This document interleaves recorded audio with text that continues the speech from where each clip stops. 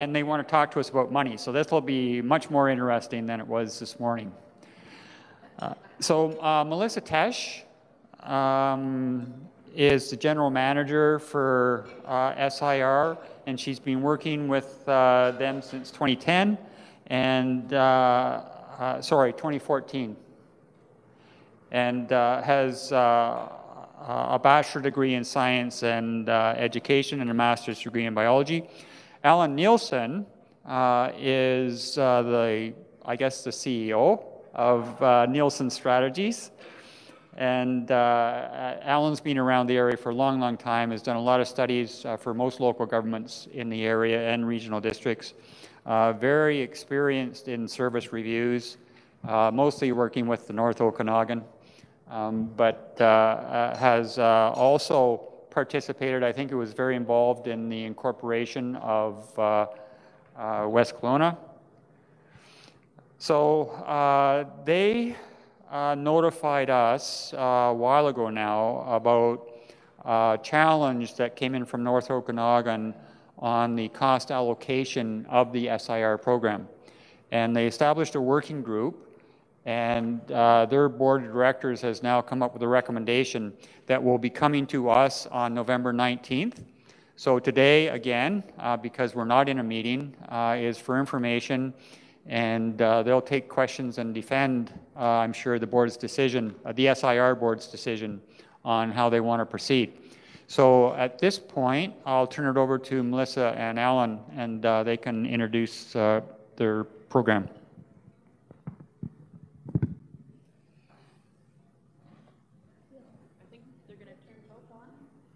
So. How's that? There we go. All right. Thank you, Madam Chairperson, and to the board for having us today.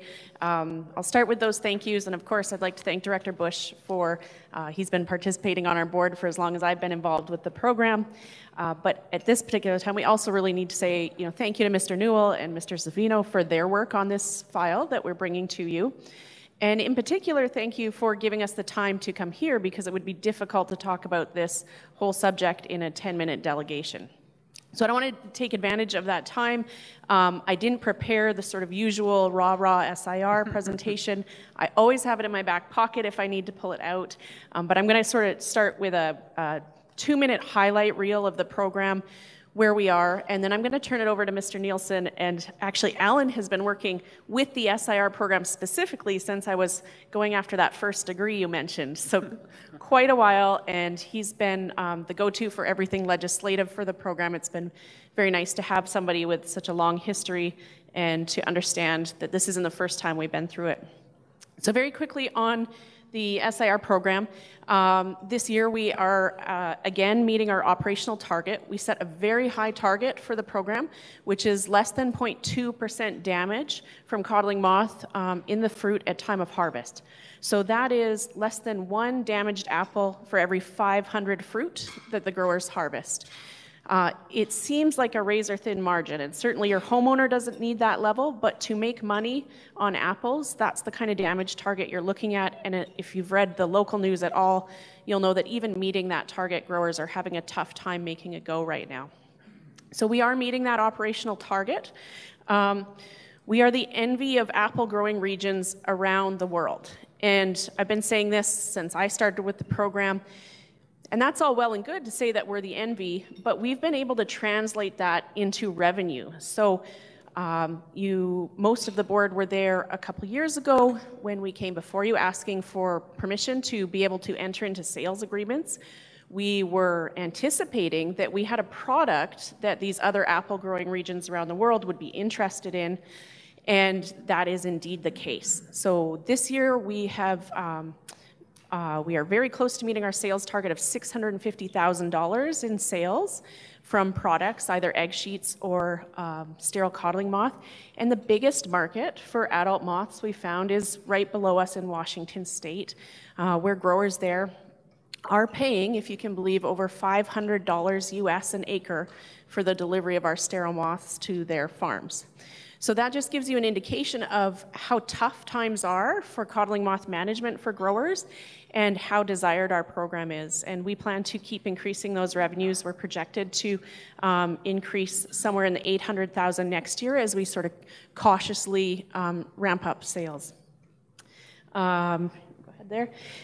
I also come before you on a decade of zero increases. So all this that we've been doing, becoming the envy of the apple growing regions of the world, we've done without increasing taxes a single time, either to the growers or to the regional districts for 10 years now. And what that's meant for the program is truly doing more with less, because as Alan will walk us through, part of our revenues come from the growers, which means that as acreage has shrunk, gone to sweet cherries, gone to grapes, we've had less revenue coming in, but we've just found ways to be more energy efficient at the facility and to streamline staff and procedures. So, you know, we are here to talk about money, but we also come after a decade of not asking for more money at all. And then finally, we're also here because we're still burdened with this 30-year-old piece of legislation that was the guiding piece for the program 30 years ago, and it just no longer fits. So we see that in my coming to you to ask permission to make money off sales of product, because that's not explicitly allowed in our legislation. It's not a permissive legislation. It predates the Local Government Act. We see that with taxes. So this question from the North Okanagan was really framed as what you're doing isn't in step with your legislation. And we knew that, but it is in step with what the 4 regional districts agreed upon in 2007. And so that wasn't, you know, that's not necessarily solidified because we still go back to this old legislation.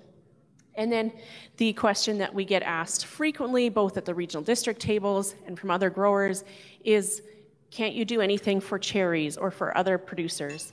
And at this time, we can't even contemplate that. Even if all the regional district boards were behind that, it's not something we can contemplate because we have this 30-year-old piece of legislation.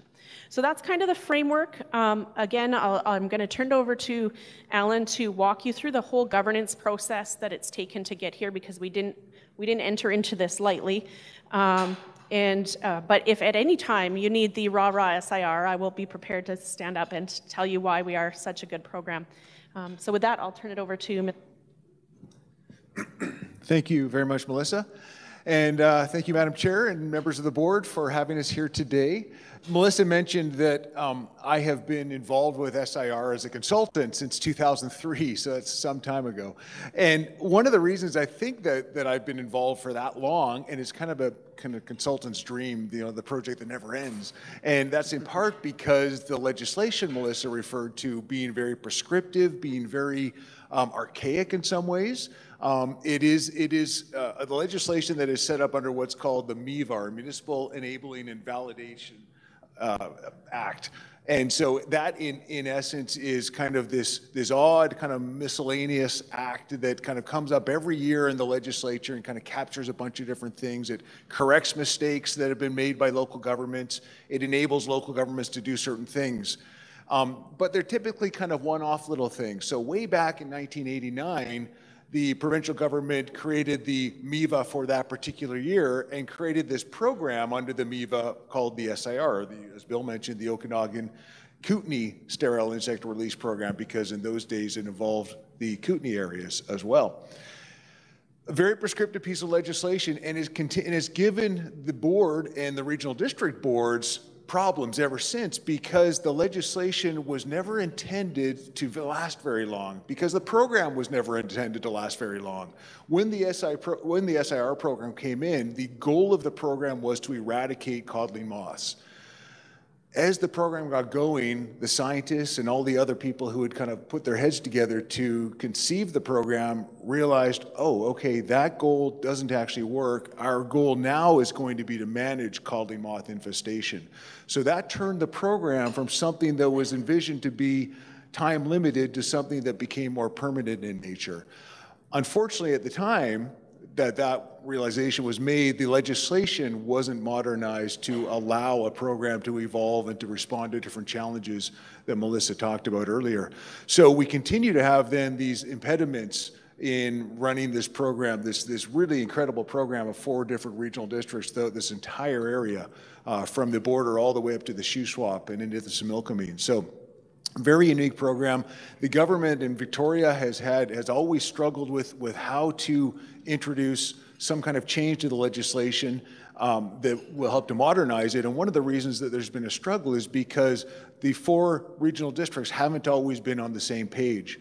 And at times, however, they do get on the same page, and this seems to be hopefully one of those times. So we'll get into what it is that we're proposing, that the SIR board's proposing, and present it to you. And then, as Melissa said, we're more than happy to answer any questions. Let me just explain kind of what it is that I'm going to present to you just this afternoon. First of all, just a little bit about the SIR governance review that Melissa referred to, where it started, kind of what process we're on, and where we are at this particular juncture and what we're bringing to you out of that review. Then look at the working group on apportionment. That's kind of the focus of today, that whole apportionment issue. That is kind of the cost sharing issue that Bill talked about earlier. We get right into the cost sharing options then the working group talked about and explored, and ultimately then we get to the recommended approach, which has been put before you in the form of a paper, but we're also going to lay it out in some of our slides today. The phase-in provision is a key part of the recommended approach, and it's particularly important for RDOS. So we're going to go through that and just make sure that's clear to all the directors as well as we work through that. And then finally, we'll just outline the request for the resolutions that, as Bill mentioned, will be coming back to the board, I guess, on November 19th.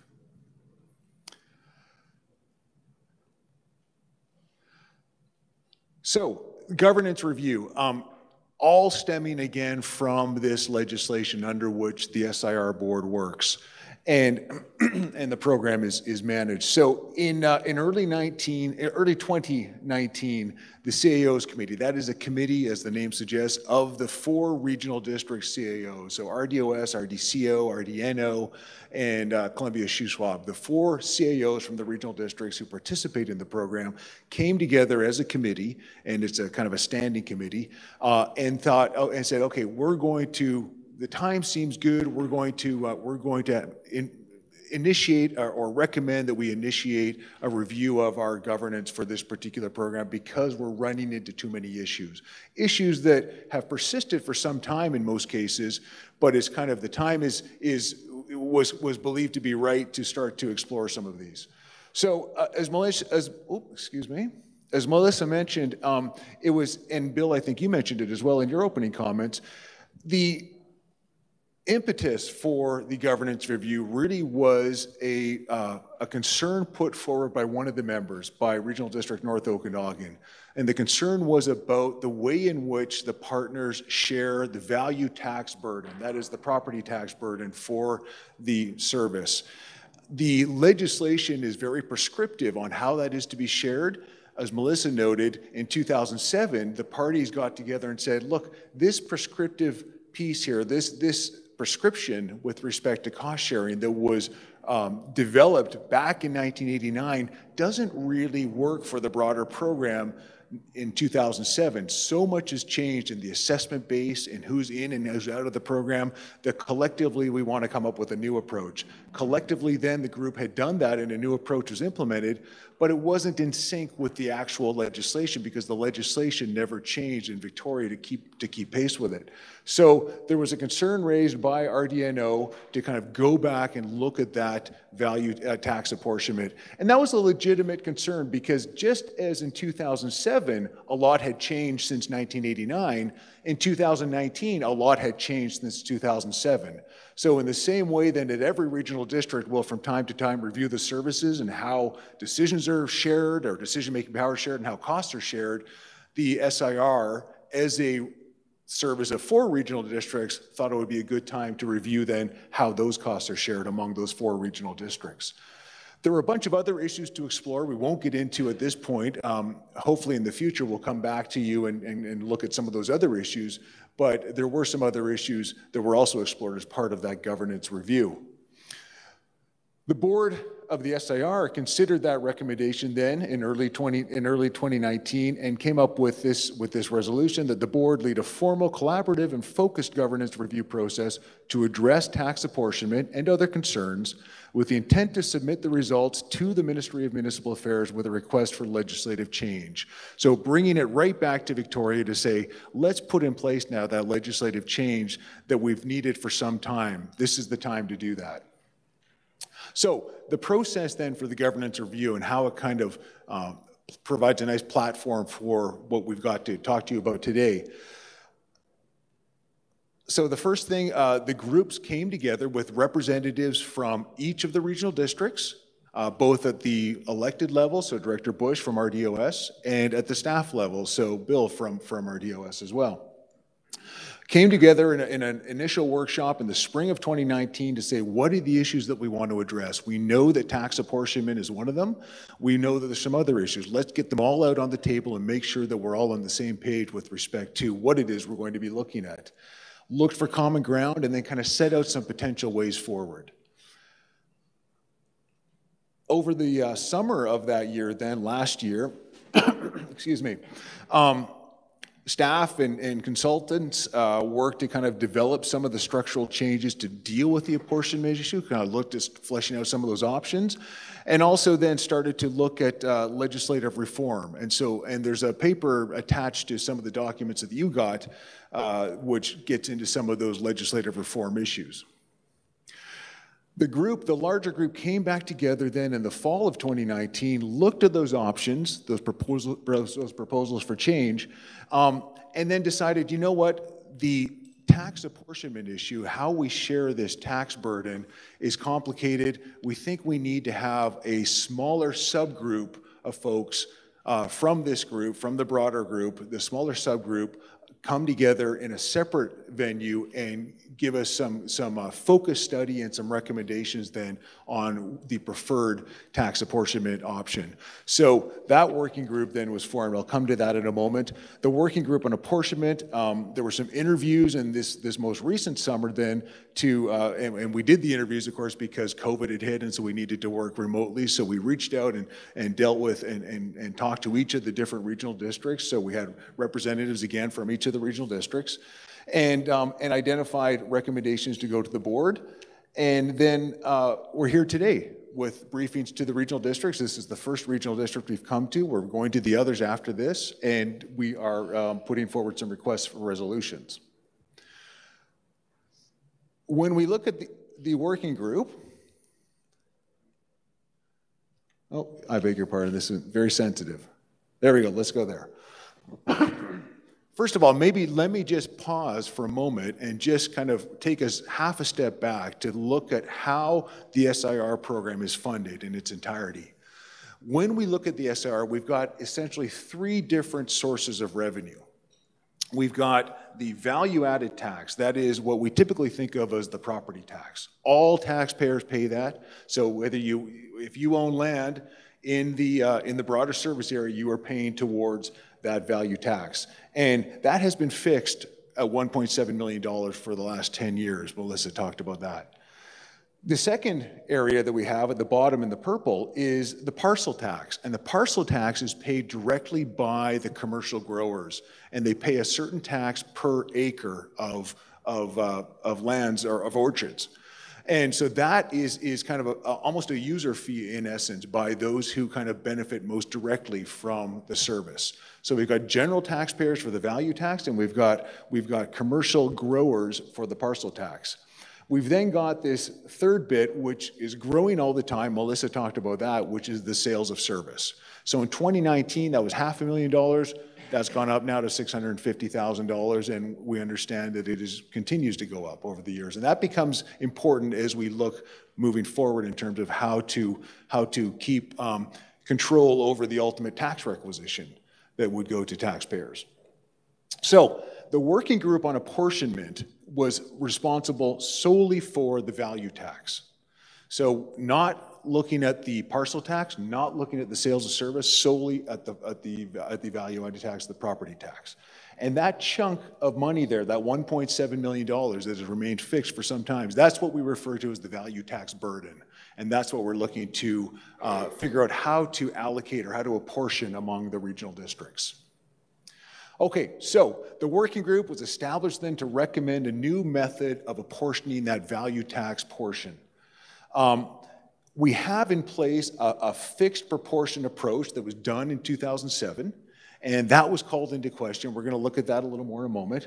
The working group was formed, one SIR director or alternate from each of the regional districts, and one CAO or a CAO designate from each of the regional districts. So again, from RDOS, we had Director Bush and we had Bill. Excuse me. Thank you. I talked about having we had our kind of mid-lockdown interviews with each delegation to kind of identify what some of the concerns were and some of the desires were from each of the regions with respect to cost sharing, what everybody thought was fair. Held a workshop in this past summer, and just a few highlights from both the kind of a few principles, if you will, or foundation points that came to us from the interviews and then also from the workshop. The first is that everybody talked about how important the partnership is, how the partnership is valued strongly. This particular service is really one of a kind. It is a one of a kind interregional service in which 4 regional districts have come together and said, we are going to use the authority given to us back in 1989 to create this service and to continue in this service. And we're going to do that on a voluntary basis, coming together and staying in this program to do this because we think it's important. And we share then the decision-making power and we share the cost. So that's important. Another key finding to highlight, the benefit is targeted but also broad. What do we mean by that? So everybody had kind of understood, everybody we talked to from the regional districts understands this point, and that is the idea that when we think of the purpose of SIR and when we think of the benefit, it benefits not only in a targeted sense, that is the growers who use the sterile calding moths to protect their orchards. That's the targeted benefit, but it also benefits in a very broad way the broader public. So right up and down the valleys, again, from the border up to the Shuswap and into the Similkameen. So the benefit to that broader group is really found in environmental benefits, protection of ecosystems and lakes and communities from toxic pesticides that don't have to be released into the orchards or don't have to be released to the same degree because we've got calding moth. Benefits to the communities, the urban communities that don't have to worry as much about spraying because we have this calding moth control in place. So all these different benefits, these broad benefits to the broader communities, those were recognized. The groups also had recognized that the fairest approach going forward in terms of sharing the cost, sharing that value tax burden, reflects in part each region's relative benefit. So when we look at the regions, you may know that we've got different zones in the SIR, and each zone kind of benefits a little bit differently. So RDOS is in the first zone, and it is called Zone 1 because it was the one where the program really started. It was kind of rolled out starting with RDOS back in the early 1990s. So RDOS, because it has the highest number of commercial acres, of palm fruit acres, the highest number of orchards, if you will, it receives most of the service from the program. So it has that kind of direct relative benefit, and its relative benefit, or it has that benefit that relative to others is greater. So the view then was that the fairest approach reflects in part each region's relative benefit. The idea too was that whenever you look at a new way of sharing the tax burden, inevitably there's going to be some who take on a larger share and some who take on a smaller share. And for those who take on a larger share, it's important to kind of understand or to kind of recognize what we termed as principle-based pragmatism. That is, we want to divide or allocate the burden based on strong principles, But then the number that comes out the other end, we have to be pragmatic. We have to kind of say that, look, we got to this number based on principles, but is that number, notwithstanding the principles, is that realistic? Is that saleable? Is that acceptable as a number? Is it too high? Is it too low? So we wanted to kind of recognize that as well. Another key finding to highlight then is that the group determined that some kind of hybrid approach, that is an approach that kind of looks at more than one base of cost sharing, some kind of hybrid approach to reflect both the broad benefit to the broader community and the environment and the urban areas, and the differences in the amount of service provided was the way to go forward. So right now we have in place a single base. In approaching our cost sharing, we wanted to go to something that looked at brought together two different metrics or two different factors to determine cost sharing. Just very briefly then, the group noted that the new revenues are going to help going forward to keep the lid on tax increases. They may not offset them entirely, but at least kind of keep them in check a little bit. So that had to be recognized. Wanted to recognize as well that service area is an issue. Service area, I'll just mention very briefly, when we look at the 4 different regional districts that participate in the RDOS, in the SIR program, each regional district has in a different amount of its land base in the service. RDCO is the only one of the 4 regional districts that has the entire regional district in the SIR program and therefore paying towards the SIR program. Every other regional district, including RDOS, has carved out areas where there's commercial orchards and have said those areas are going to be in the program, and those areas plus all the urban areas around those areas will pay towards the program, but all the other areas we're going to keep out of the program. RDOS, RDNO, CSRD have all taken that approach. So RDCO kind of raised service areas and issues and said, how do we kind of over time get some parity one way or another there?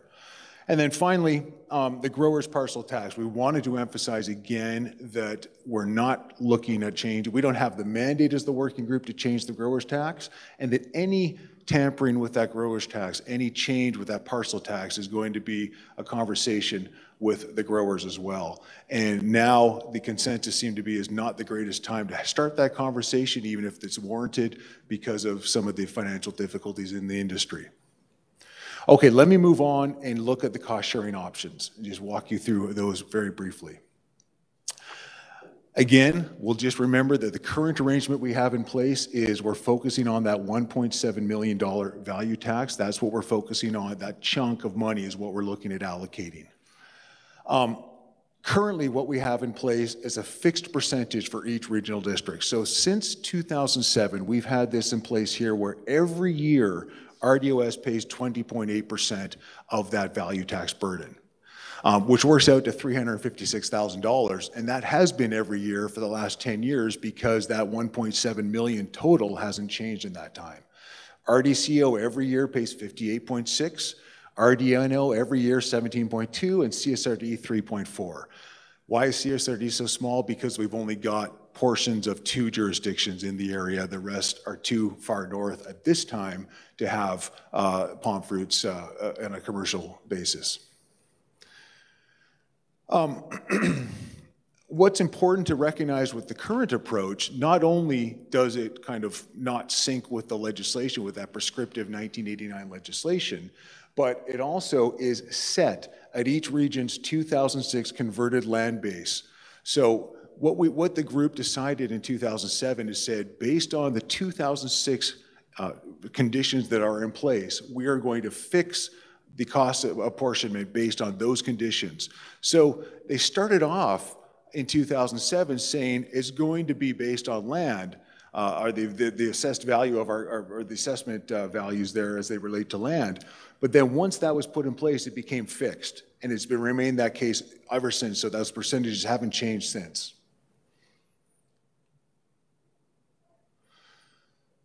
And I mentioned then it has been fixed for that period of time, hasn't been impacted by any change in the assessment basis throughout the region. So even though we've seen an increase in one region relative to the increase, relative to the value in another region, we haven't seen any reallocation of those cost formulas. So the group looked at three different options. The first option, and remember one of the foundation points was that it was going to be a hybrid approach, one that looked at the benefit not only to the broad area, but also to the individual areas. So, and that would mean having two different factors in the cost-sharing basis. The first then is a 50-50 split between converted assessment, land and improvements, and taxable acreage. So what that says in essence is that we use the full converted assessment base. Right now it's just based on land, so this would be land and improvements. So we use the full converted assessment base. We have in this a significant weight on acreage. It's a 50-50. So right now it's just based on assessment. We would bring in also the number of acres in each place. And that would put, and by having it 50-50, it would put quite a bit of weight on that. And under this option, then the amount allocated would change every year in response to changes in the land base and also changes in the assessment base, the converted assessment base. So as regions either gained or lost taxable acres of apples and pears, they would their rates would change. As regions lost or gained in converted assessment, their rates would change. The amount that they owed, that they contributed towards the entire value tax burden would change. What option one did was to cause quite a shift in the amount owing in the requisition for RDOS. And the reason it caused quite a shift is because, as I mentioned earlier, RDOS has the largest number and therefore the greatest proportion of taxable acres of palm fruit orchards. So if we look at the current, again, fixed here, the option one would see this shift. So we see there the red, RDOS would go from 20.8 to 32.3, which would be quite a shift in the amount that RDOS would pay of the value tax burden every year. That was one of the options the group looked at. The second option was to say, okay, let's look again at converted assessment, both for land and improvements, and let's also take into account each region's share of taxable acres, but let's weigh them a little bit differently. Let's put 75% of the weight on converted assessment and 25% of the weight on the taxable acres. So what does that do? Well, first of all, we use, again, the full converted assessment base. We have a greater weight on the broad benefit, but we also recognize the level of service provided. What do we mean by that? So the greater weight on the broad benefit, converted assessment is typically used as a way to say that everybody benefits from this service, therefore we're going to include everybody on the basis of taxation or assessment. So we tend to use converted assessment as a base for sharing costs when it's a very broad benefit service, a true public goods service, as it were. And there's certainly an element of that with SIR, a big element. So the group said, let's weigh 75% to that. We use other measures when we want to kind of look at the differences in the level of service provided. We can use population. We can use a more kind of precise figure of the actual number of moths released, for example. What the group said was, let's take a simple approach and say, base it on taxable acres. And that will then kind of give a sense of the different amount of service provided to each regional district. We want to recognize that, but we don't want to give it the same weight as that broad benefit. So 75-25. And again, the amounts every year would change in response to changes in the underlying assessment base, in response to the changes in the underlying proportion of taxable acres. Under this option then, we still see a shift to RDOS, but it would be more modest, because we've lowered the emphasis or the weighting on the taxable acres. And so that would benefit RDOS in that sense. So when we look at the current, again, is fixed. Option one would see quite a shift to RDOS. Option two would still see a shift, but a much lower shift. And both of these options, beg your pardon, both of these options, again, those percentages would change over time. And that was one of the principles the group really wanted to see reflected in there. The last option the group looked at was to say, let's look again at that 75-25, so that we don't put too much weight on the number of taxable acres, the proportion of taxable acres. But instead of having converted assessment, land, and improvements, the full converted assessment base, let's focus only on the land base, which is what we use right now in the system. So we've got a greater weight on land assessment further moderates the impact. So in other words, there would be less of an impact on RDOS if we just focus on the land, because once we throw in to the assessment base, once we throw in the value of improvements as well, then we have more of a equality across the areas and therefore more of a shift to RDOS. Again, the amounts allocated would change in response to those underlying factors every year, which is something that the group wanted to focus on. So what is the outcome here? Less reflective of the benefit to communities and residents. Why do we say that? Well, when we focus just on the land portion of converted assessment, we take away some of the kind of the broad benefit that is given to or conferred on urban areas and residents.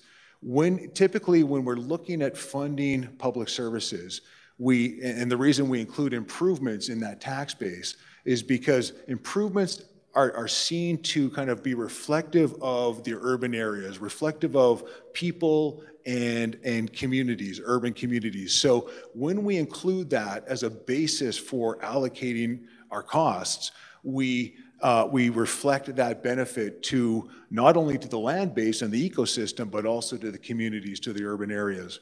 So this particular option then that would take away the improvement part of the assessment base would also then be less reflective of that benefit to communities and residents and focus more on the broad benefit to the land and the ecosystems.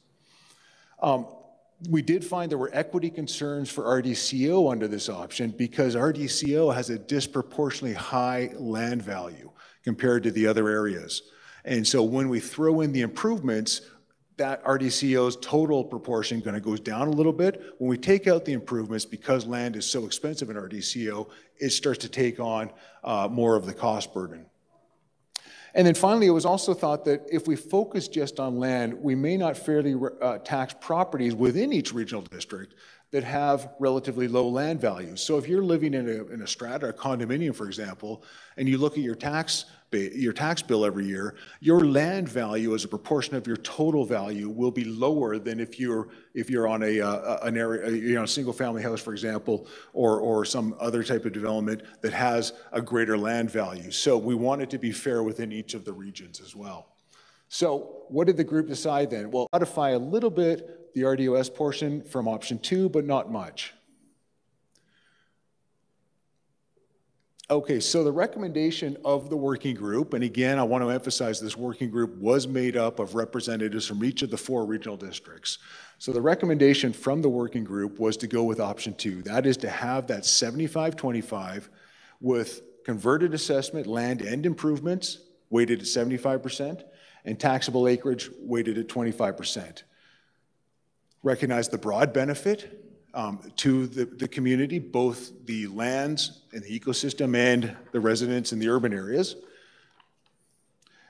It's also a familiar basis in the sense when we use converted assessment, land and improvement, all of the services that the regional districts provide and pay for are paid for on the basis of land and improvements. So the SIR program as it exists today is a bit of an anomaly in that sense. And the option 2 also kind of put a bit of a check then on or compensated for, reflected the fact that RDCO has higher or disproportionately high land values, and so we were able to soften that a little bit. So that was the recommendation. Another part of the recommendation was to say we want to have a phase-in period. So, and when I say we, again, that's the working group. So the working group recommended a phase-in period. And a phase-in period is common whenever you come up with a new cost-sharing formula that, again, will shift some of the cost more of the cost onto one party or 2 parties and less of the cost onto others. And we do the phase-in period because it's not fair to kind of expect a party to respond in a quick next fiscal year to a new formula, but rather let's phase it in over. The working group's recommendation was 4 years. And the other recommendation then is to look over time then at some kind of service area extension mechanism on how to bring in new lands.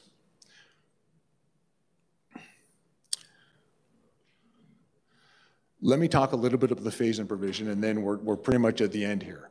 So for many years, as I mentioned kind of earlier in the presentation, the allocation of the tax burden was relatively simple. And it was simple for a couple of reasons.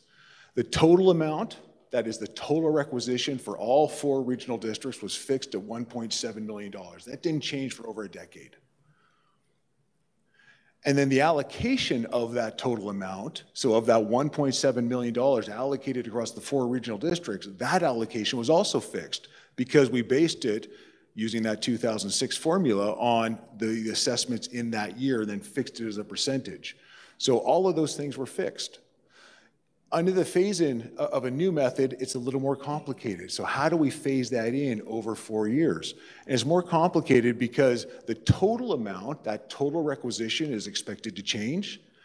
It might not change a lot. It may not change in the first year, but we know it's going to change. It won't be exactly $1.7 million again.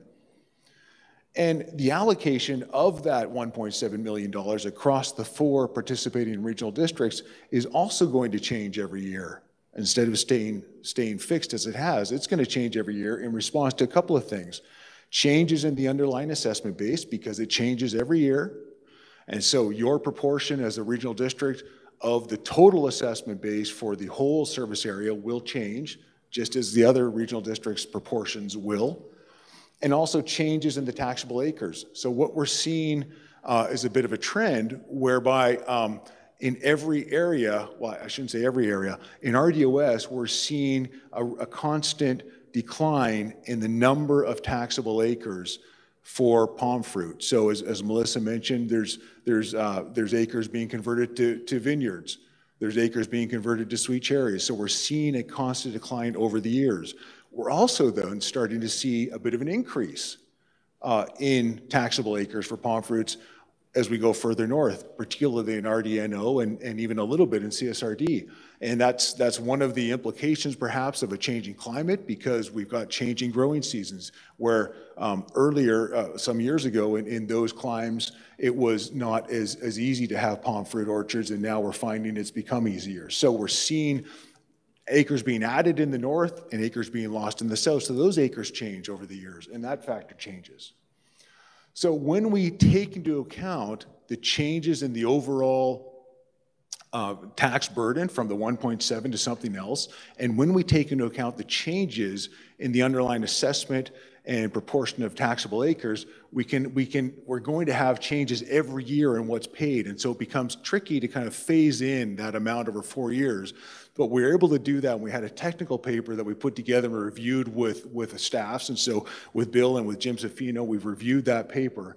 And what we see then is over a 4-year period under this new approach that recognizes both converted assessment, that broad benefit, and the number of taxable acres, that we see RDOS share of the total would increase over that period of time.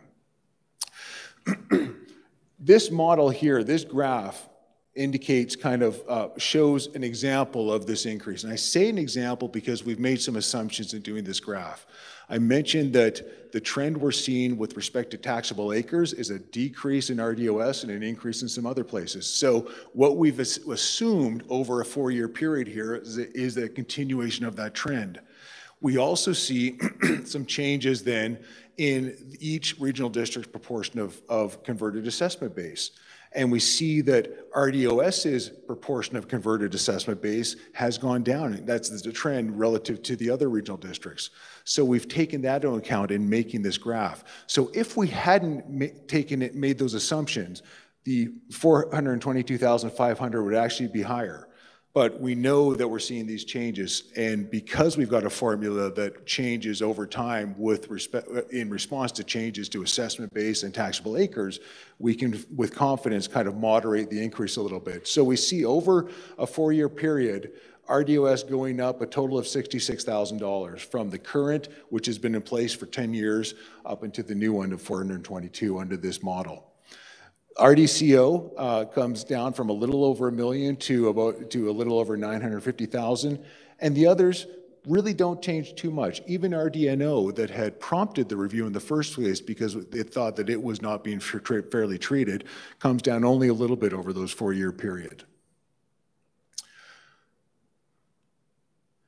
I had mentioned that did want to present requests for resolutions, and that's in the package, and I know it'll be coming back to the board on November 17th, or 19th, I beg your pardon. But I'll just mention here, we've got those in there. So the first is that the Regional District Board supports apportioning the annual value tax burden of the SIR program among participating regional districts using a hybrid formula that determines each regional district's annual value tax requisition on the regional district proportion of the previous year's converted assessment base, land and improvements, for the program service area as a whole, weighted 75%, and the regional district's proportion of the previous year's total taxable acreage for the program service area as a whole, weighted at 25%. So that hybrid approach we talked about, that being option number 2. The other resolution, that the Regional District Board supports phasing in the new apportionment approach over a 4-year period. And then finally, an important one here, that the Regional District Board supports a request from the 4 participating regional districts to the Ministry of Municipal Affairs and Housing for an order in council to implement the new apportionment approach and phase-in provision. Why are we asking for an order in council? We've obviously been dealing, or as you can imagine, we've been keeping the ministry staff apprised of all the workings of the working group and the governance review, and their advice is come to us with a request for an order in council supported by the 4 regional districts, and we can make the change. So these resolutions are going to all 4 regional districts. This presentation is going to all 4 regional districts. All 4 regional districts were represented on the working group that came forward with the recommendation. So that is what we've presented to you today. And Madam Chair, Mr. Newell, we're more than happy to take questions. Thank you for your patience walking through that. Let me just add a few things. Participant-wise, out of our 15 jurisdictions, so only Area H and Princeton do not participate. Okay, so the other 13 jurisdictions do. I mean, nobody likes paying more taxes, especially Director Bush. So these were tough discussions for us at the table. But when you look at it and you see that our portion is going up about 5% of the total amount, and let's face it, Columbia Shuswap is a very small player in this. They're like 3% of the total. So it's mostly the 3 Okanagan regional districts that participate. So with us at about 25%, or 20%, so we go up about 5 on this, and the other 2 participants come down a couple each. We have 45% of the taxable acreage and about 45% of the moss, so counting the moss. So when we look at that, we like the program. We like apples and we like pears, and we want to see our orchardists, who also pay through parcel tax, be successful. So is it fair? Probably. It's probably fair for us to pay about 25% of the total cost of the program, which is that 1.7 million that was presented. For us, that means about $1.60 that we would go up. That's what that 5% would evidence itself as.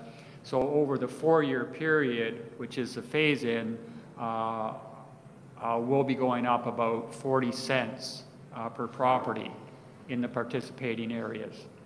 Okay. So with that, Madam Chair, then we should take questions. Okay, great. Thank you very much. I'm just wondering, Danny, if we might be able to remove the presentation from the screen so we could see Director Knodel and Director Robinson in case they have any questions. I'm going to go now to Director Gettens. Thank you, through the Chair. Thank you for the presentation. I think the working group put a lot of thought into this, and I know it would have been an interesting conversation. My question is around the pie chart that we're seeing here. The pie chart is how we currently, or the different options are representing that $1.7 million split. But what would this have looked like based on our taxes last year? So your option 2 in the RDOS takes on the 25.6%, and I think you said that's about $425,000. If we had this formula in place last year, what would our total contribution be of the RDOS based on the assessment that you've got laid out, please? Thank you very much. If we had that, through the chair, if I may, if we had this formula in place now, we would be looking at we would look at that $422,000. If the formula were in place based on last year's taxation, or sorry, based on last year's converted assessment and last year's taxable acres. So what we've said here is that this formula would take the amount owing for RDOS from the 356 to the 422, but rather than do it in 1 year, which would be kind of the answer to the question you posed, we're going to phase it in over 4 years. So sorry, if I can ask a follow-up? So because the idea is you need more support, like you need more funding to do what you want to set out. So this will give you more funding, right, if you're doing it on taxes? Or is it still just how you're splitting up? You're not looking to increase the cap of the 1.7? Got you. That's right. Unfortunately, through the chair, all this headache is a zero-sum game for us. This is just about that 1.7 million and how we split that between the regional districts. So it hasn't actually contemplated an increase, which, as I said, we've fended off for a decade, but by far the biggest line item in our budget every year is seasonal labor, and minimum wage has gone up by almost $4 and a 2% employer's health tax. So that's why we're pumping up those sales to try and offset that further. But right now, this is just a zero sum. Okay, thank you for the clarification. Okay, thank you. I have a question, probably for CIO Newell. If we approve this and we're looking at the start phase in of year 1, do we intend that to hit the 2021 budget, or is the acquiring an order in council going to delay it to 2022? Now, I'm not sure, sorry, I'm not sure on the schedule on this, but I think we need that legislative change before we introduce the new formula, would we not?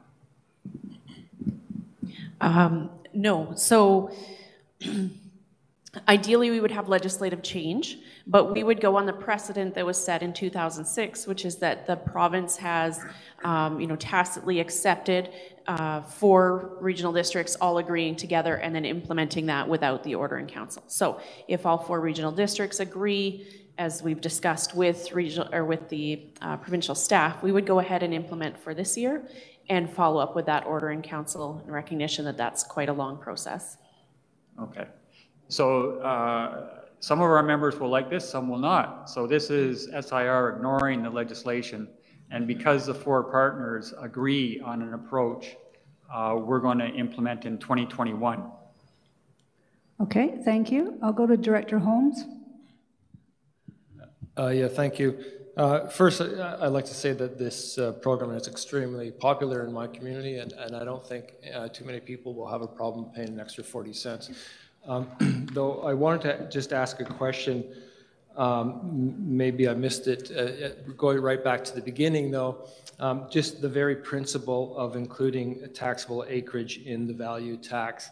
And I mean, if you have a house in the suburbs in Penticton and you have a house in the suburbs of Kelowna, you're both receiving the exact same public benefit. The environmental impacts don't really stop at a regional district border, right? So I'm just trying to figure out what the whole fairness principle behind that. And, does it really matter where the apples are grown? Everybody in the whole valley benefits from that. So, am I missing something, or, why is it included? Thank you very much for the question. It gets to the nub of the issue. You're quite right that the same property in RDOS or RDCO or any of the other regional districts is going to benefit in the same way in that broad benefit. And so we use converted assessment to reflect that broad benefit that is equal, we assume, throughout the entire service area. The taxable acreage, which would be the basis for 25% of the cost, that's not equal, or that reflects kind of the relative benefit to each individual region, and that's a little bit different, because if you have if that same house you referred to is in RDOS as opposed to RDCO, you in RDOS, as by virtue of the fact that you are part of this regional district, are actually getting a far higher amount of the service from the program than is going to RDCO. So everybody benefits in terms of environment and all that good stuff, but the actual cost to the program, to provide the program, is much higher in RDOS than it is in RDCO, because so much more of the resources for the program go to RDOS than RDCO or RDNO. So what the working group tried to do is to say that let's choose a formula that puts most weight on that broad benefit, that really reflects that broad benefit that we all share in equally. But let's also recognize at a lower weighting the fact that each regional district receives a different level of service in the sense of the different amount of the services resources. And let's try to reflect that as well. Okay, thank you. I'll go to Director Knodel. I've got a number of concerns here, or issues. First off, you indicated at the start that the part of the problem here is still there? Oh, there he is. Go ahead, please.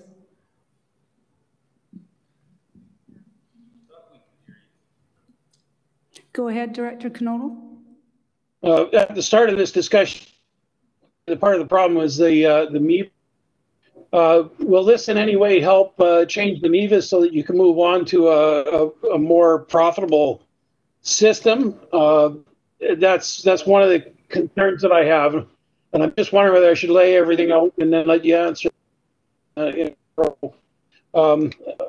other one is the benefit in an environmental sense.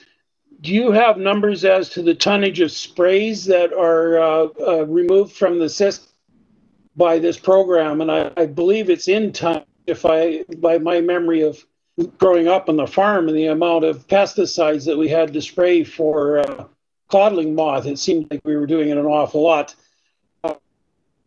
Also, the other thing is the value to your intellectual material. You're gaining an enormous amount of experience and knowledge in how to use this system, how to make it work. I'm going to assume that there's a value in that beyond just selling the product.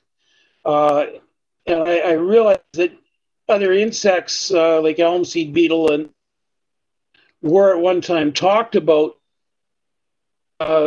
It would take a different establishment of a different building to do that. But that doesn't negate the value to the property and your knowledge, experience in that you gained creating this system. That's my list of questions. I'll follow up if I need to. Thank you. Okay, so Madam Chair, I'll go through them sort of one by one. So the first question, Director Knodel, and I would like to acknowledge, I think Alan missed it, the Director Knodel was also part of the governance workshop, so not on the working group, but was a part of the broader conversation. He came up to Kelowna. So the question was, if I got it correctly, was will it lead to a change in the MEVA? And I mean, the truest answer is no, because the MEVA will still exist. We'll have an order in council that sort of in a way adds on to that, but our governing piece of legislation is still 30 years old. So that was what the whole governance review proposal was about, is that if the 4 regional districts could agree, I would phrase it as, we're not asking for a longer leash at SIR, but we would very much like the regional district partners to hold that leash as opposed to the province who will deal with it when they have a little bit of time. So it won't actually rid ourselves of the 30-year-old legislation, but it would make our tax apportionment implementation fully legal so that people couldn't say we're ignoring the legislation anymore. So that was the answer to question 1. The second question that I noted was, is there a number for tonnage of pesticides saved? I don't have a tonnage number with me, but we estimate it to be somewhere above 90%. So we actually estimated about 95%, but there's so much error built into that. But if you look at why growers in Washington are willing to pay so much money for our moths, it's because they no longer have sprays left that they're allowed to put on. So growers in Washington are just on this pesticide treadmill. Now, for sure, the pesticides are nicer than they used to be when the program got started, right? We don't have the heavy organophosphates, but we are estimating that by having our program, the area saves, and this is corrected for declines in acreage, but about, over 90% of the pesticides you'd have to use to protect against codling moth. So that was the second, I think, Director Knodel. And the third, I'm not sure that I quite got it, but I understood the question to be, is there sort of value in the sales beyond the product? And I would say yes. The program, in addition to selling these products, is helping organizations figure out how to set up their program. And the other piece that we get in return for that, in particular with this Washington group, is technological advances. So this will be the first year that we start our drone program, always looking at ways to reduce the cost. You can cover a lot more ground releasing moths by drones. The moths like it a lot more than being shot off an ATV. They prefer to be in the sky. And all of that technology has come to us through this partnership. So there is a lot more value being exchanged than just the $650,000 this year. Okay, thank you. Any other questions? I'm curious how you know the moths like it better from the drone. That is a really good question. We measure it by how many we recapture. So we take how many we recapture on traps to be an indicator of how fit they are to fly around and sense females. And so we did some tests where we released them by ATV, and you can powder them with a fluorescent powder. So we shot some off the ATVs, they were powdered green. We dropped some from the air, they were powdered blue. And then we had some keen undergrad students look at those under UV light 4 weeks at a time and figure out where we recapture the most. And it's more comfortable for moths to be dropped from the ground by recapture. Wonderful. I didn't expect that detailed answer. Thank you. Any other questions? No, I think everybody's good. Okay, so my understanding is, CIO, that we're going to see this come back on November 19th for further discussion and decision-making on the requested resolutions? Yes. Okay, thank you. So I'd like to thank Alan and Melissa for your presentation today. Thank you so much, and we look forward to discussing this in a couple weeks. So thank you for being here today. And I'll turn things over back to CIO Newell. Thank you, Madam Chair. Can you flip our PowerPoint back up, Danny?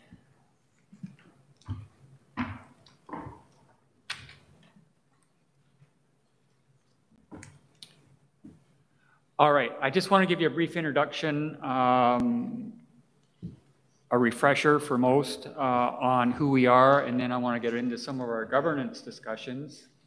Thanks.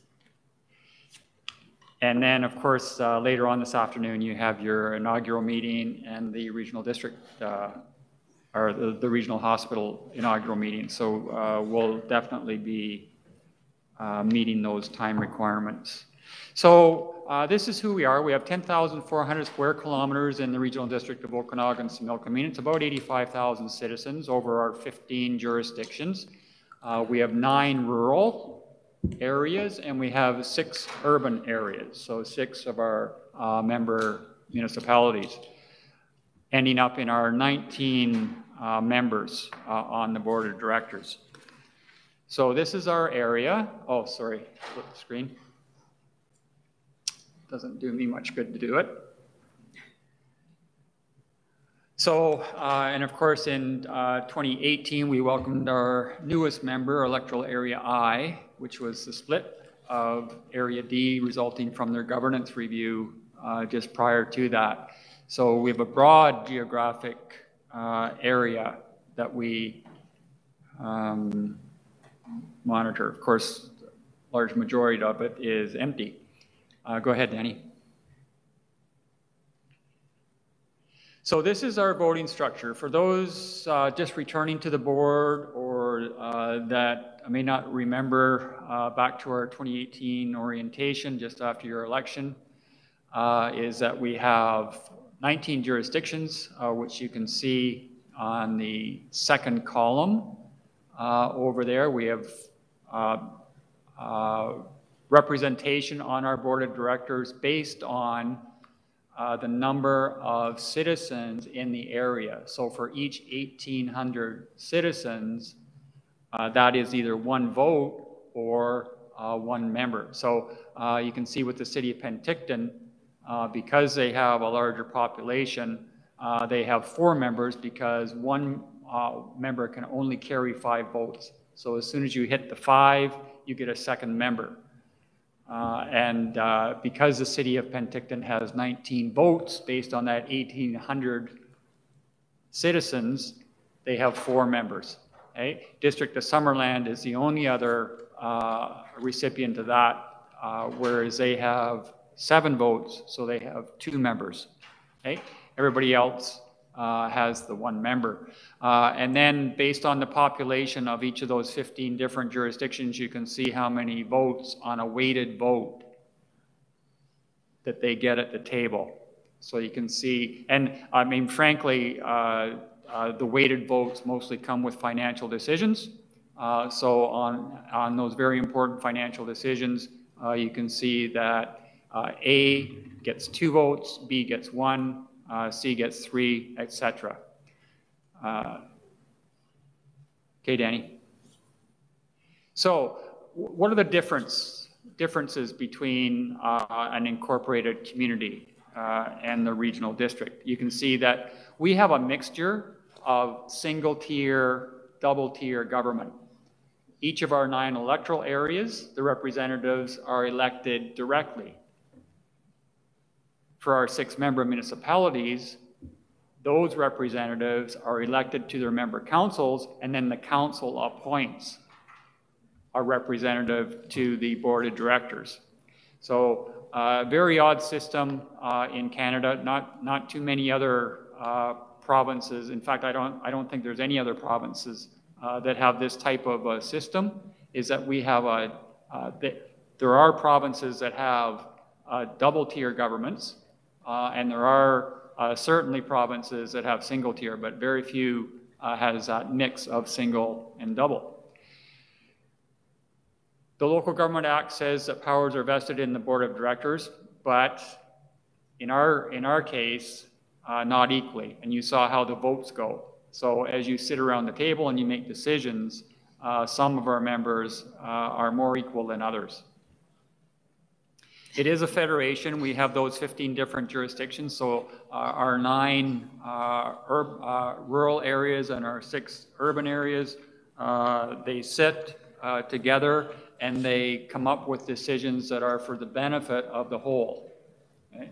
And that is the beauty of a regional district in the province of British Columbia, is that we get this bigger picture that protects a large geographic area. The other interesting distinction for a regional district is, even though you're elected for 4 years, is that the regional districts elect their executive each year. So the chair and vice chair of a regional district and of a hospital district are elected annually. And you get to choose from amongst yourselves who that will be. Okay. There are some required services for a regional district, but not very many. So in our legislation, general government, electoral area administration, regional planning, solid waste management, emergency preparedness, and certainly the hospital district, they're required. Most of our services are discretionary. So the regional district of Okanagan-Similkameen has 157 services. Only a very few of them are required. So in that case, you get to decide. And if you want to create a service, usually because it's a petition from a group of citizens or from a larger population, is that we have to go out and ask for assent. So those citizens that we include in that service have to agree that they will pay for that service. which is different from an incorporated community. Okay. And then the other difference is that we do operate in this legislative framework. So the Local Government Act is our main piece of legislation. Community Charter is the main piece of legislation for incorporated communities. And we're getting fortunate now where legislation is not quite so prescriptive or paternalistic. Most of them are enabling. So within the Local Government Act and the Community Charter, most of it says, okay, you have to do these certain things, but for the most part, if a council or a board of directors wants to do something, then sure, follow the rules, but you get to choose. Okay. Which is much different than local government was 10 to 15 years ago. Okay. They bestowed powers on elected officials at a local level that they never used to have as they started out. Okay, Danny. All right, so what we want to discuss is I wanted to take you through your legislative structure, so that's your committee board system, and then how we make decisions. So how we get an issue from port of entry to port of, to decision. And we do this on basically an annual calendar so that you have the opportunity to not only reflect on them, but to change them if you want to change them. And then the other thing we want to talk about in this context is really the purpose of a regional district is that bigger picture regional type of thinking and how we want to come together on that. So Danny, if you could put up that legislative structure report. So each of you should have got this in your package that came out with the agenda. But generally, we have followed the same legislative structure since about 2009. That's when that 2008 to 2011 board had a complete governance review and decided that this is how we were going to operate during that term. And then we reviewed it again after the 2011 election, and we have been doing that ever since. And then occasionally, in the meantime, if we think that there's an interest in the board of changing the system, it's easily brought back. So we did review this on July 4th with this board of directors at the time, and we were interested in testing whether we wanted to create a rural area committee and whether we wanted to hire a specific rural area administrator. And we had a good discussion on it at the time and determined that we'd proceed based on our current system. And we have really 5 pillars that we rely on for our structure. Okay, so this is not talking about our decision-making process at this point. This is the structure where we set up our 5 select committees. Select committee being that one appointed by the board. Standing committees can be appointed by the chair. So our board of directors has decided that we will use a select committee system. And we then developed a terms of reference for each of those 5 select committees, and which we can run through quickly if you want. But generally, we had, looking at where we came from back in 2009, right after that 2008 election, the board at that time said, we want everybody to have the same information. So we want to be a better informed board so that when we get into a decision-making forum, that we all have the same information, we can discuss issues knowledgeably and logically, and that no one member would have more information than another. So we did that in the context of establishing those 5 select committees at that time. So even though all of the power is vested in the board wanted the opportunity to discuss issues that were more complex or significant in nature in a more informal setting, which is what our committee system is intended to be. So we identified at that point the 5 committees and what would come into each of them.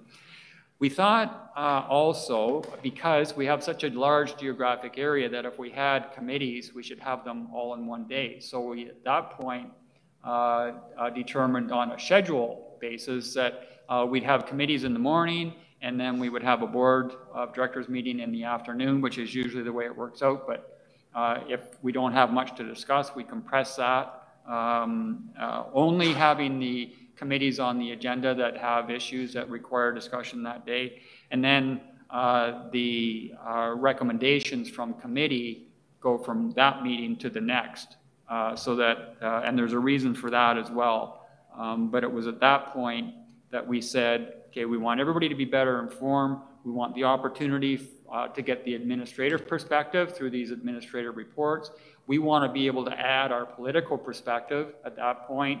And then that is also the time when members of the public or delegations that want to appear before all 19 members can come in a more informal setting, have more than 10 minutes, which is what we restrict presenters to at our board meetings, to talk about these more complex issues and to answer questions that may come out of our 19 members. The second pillar we talked about was that we wanted more meaningful input at that time. So it was also the thought that, okay, let's get the preliminary information out at committee so that everybody has that same level of knowledge, and let's bring in those stakeholders that have the information that want to present to the board or ask permission to do something from the board. And get them at the table, get their unfiltered information rather than having it come through staff all the time, and not limit them to that 10 minutes. So that was a second one. The third one was we know administratively that when a citizen has a request, they would rather talk to the elected officials. They don't want to talk to staff. So this committee system was the opportunity for citizens who had a specific ask to the board to come in and present that. And we had always intended that we open our committee meetings up more to the press and to the public because of that large geographic area. Obviously, those traveling from down in the South Okanagan or in the Similkameen, if they have an issue, that's troublesome for them to have to come over. But we never ever got to the point where we were streaming or televising our meetings. We had intended to, but there was the cost factor and other factors that just never enabled us to do that. So with COVID and the prompts that are required because of that, we're more quickly getting there now than we have over those last 10 years.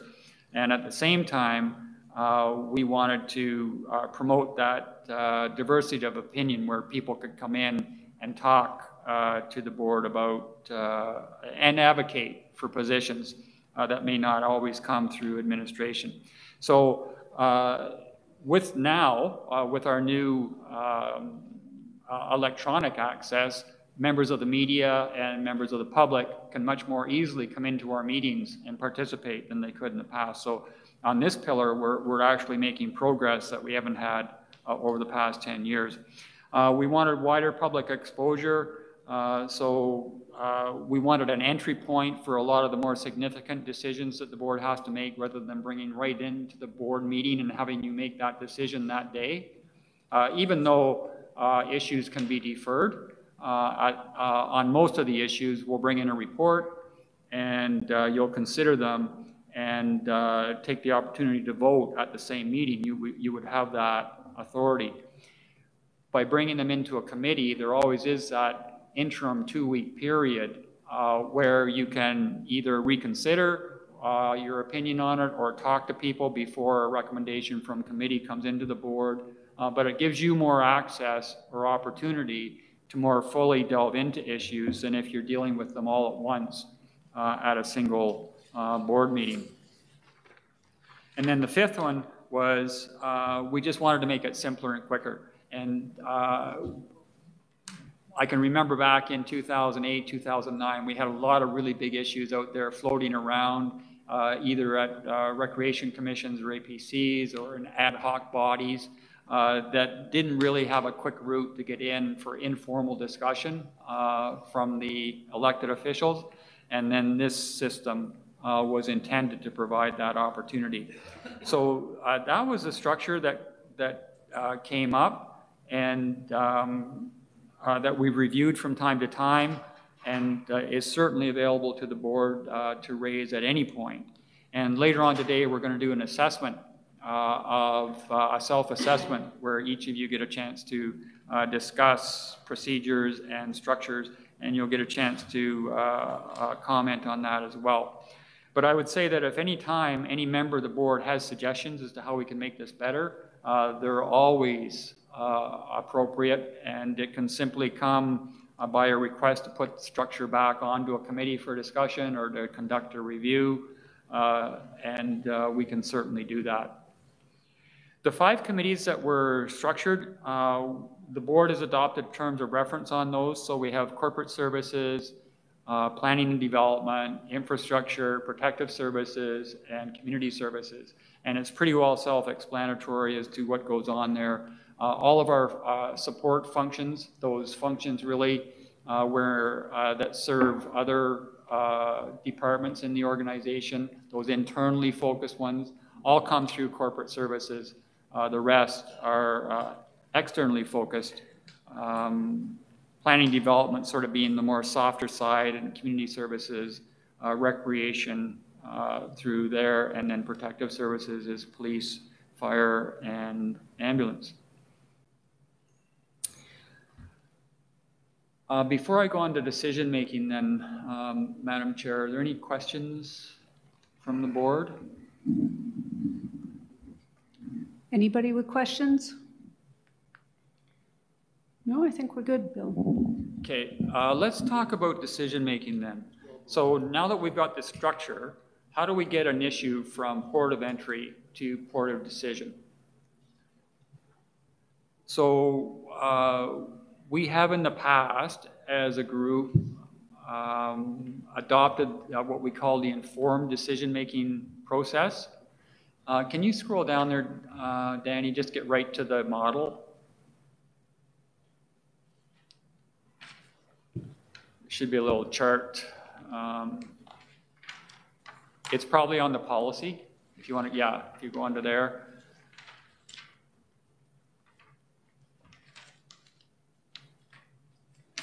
All right, so you can see on here, we've tried to model this out. We have some questions that we have to resolve at some point. Not today necessarily, but just we think structural issues that at some point we need to have a chat about.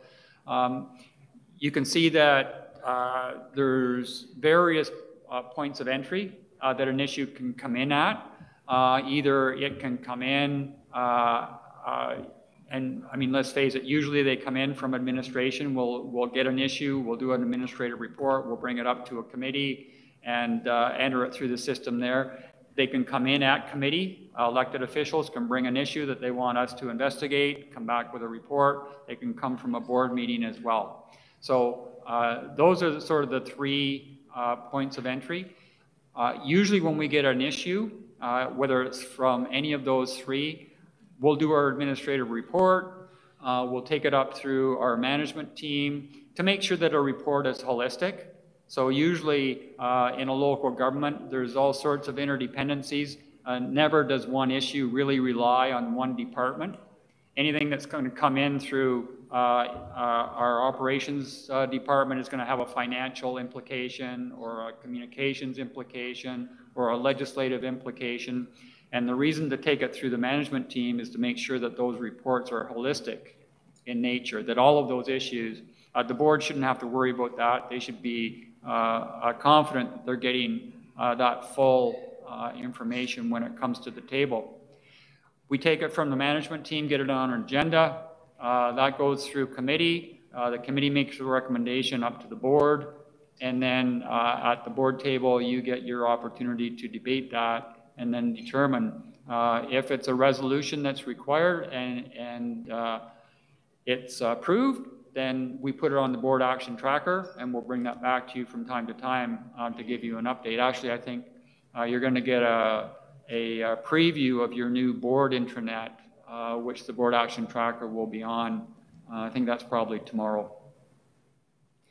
If you don't like it, you always have the opportunity to refer it. You can either refer it back to a committee, you can refer it back to administration for additional information, or you can send it out. Many times on a planning issue, we'll send it out to our advisory planning commissions, or we can send it out to recreation commissions, etc. So lots of options as far as how we get an issue from one point in the board to the next. Can you go back to our PowerPoint, Danny? Okay, so we've talked about our structure, and I know I'm going really fast, so if anybody wants to butt in, by all means, just jump in. We've talked about our structure, and we've talked about our process now of how we get issues addressed. What's of always interest to us when you saw that model for decision making is where do we bring in our external committees? So not only does the board have 5 select committees, I believe we have about, I think it's 19 ad hoc ones. So we've got all sorts of advisory planning commissions, we've got recreation commissions, we've got water commissions. And typically what happens is, let me go the other way. What would a normal procedure would be is that once a board creates a commission, is that, and they're all advisory, is that it's that group's responsibility to advise the board. So typically what would happen is administration would get an issue, they'd do their report, they'd take it out to the appropriate commission, and then the commission would make a recommendation back to the board, because that's what you created them for. They're advisory to the board. You're looking for that public input into those decisions. What we do is that we'll do up our administrative report. In some cases, we'll go out to an advisory planning commission, or we'll go out to a recreation commission. They'll discuss them, but then we send our administrative report to the board, and we may have like a footnote or a one sentence saying really what this planning or recreation commission decided at their meeting, but the recommendation doesn't come from the commission, it comes from staff to the board. And we've talked about this in the past, and the board seems to like that. It confuses me a bit. I mean, we're fine with it, but it seems to defeat the purpose for creating those groups. One would think if you create an advisory group that you want the advice from that group. So that's just one of those things that makes you go, what's going on here from an administrative point of view? So I'm just going to leave that with you for now, but at some point we should really figure out, and I think that's what in some ways creates the confusion for your commissions as well. Not so much for the advisory planning commissions. They're very regulatory. They have a section in the Act that says what they're supposed to do. Recreation commissions are advisory, but not all of them believe that, and probably because we changed it on them 3 or 4 years ago.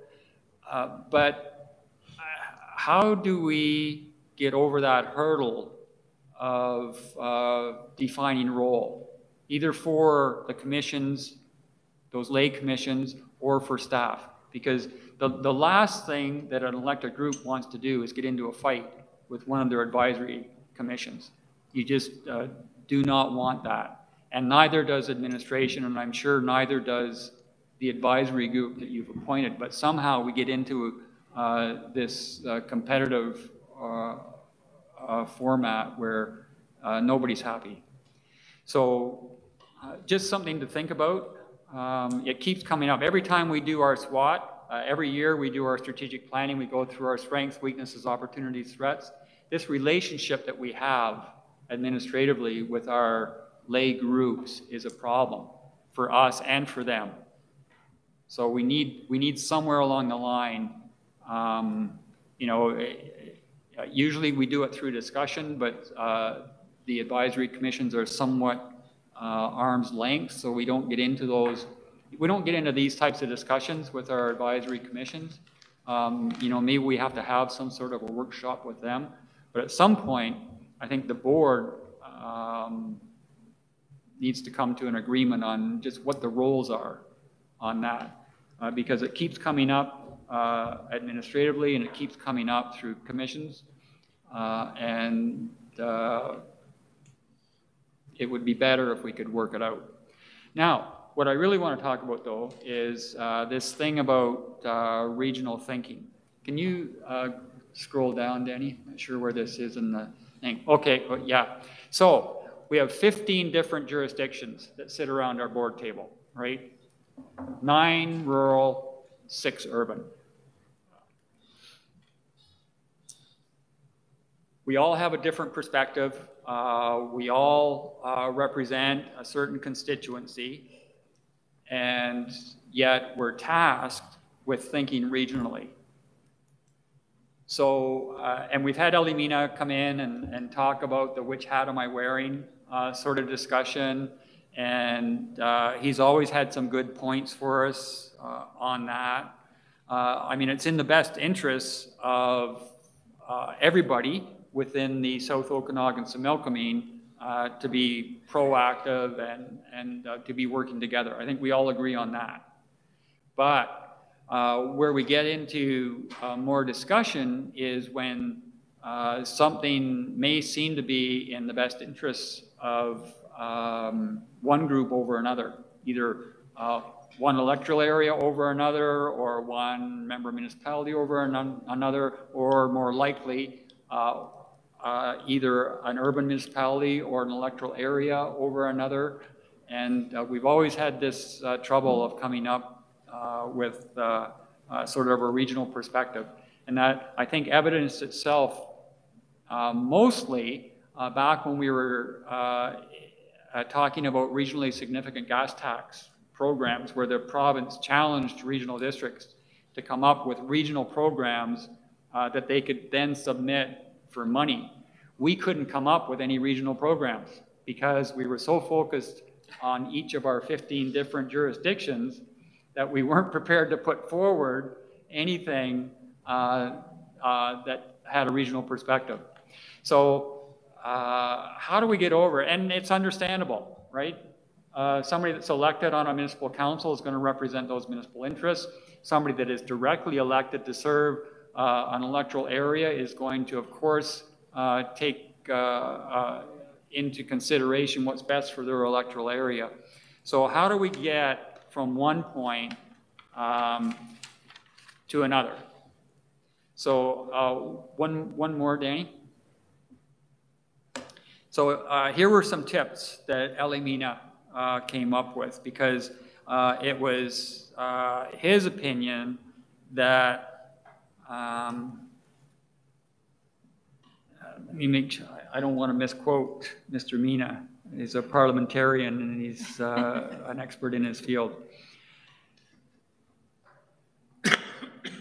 So when he comes in and talks to us about his which hat am I wearing now type of discussion, he would say there's always this conundrum. Do I represent my own local community, or is my job on the Regional District Board of Directors to act in the interests of the entire district?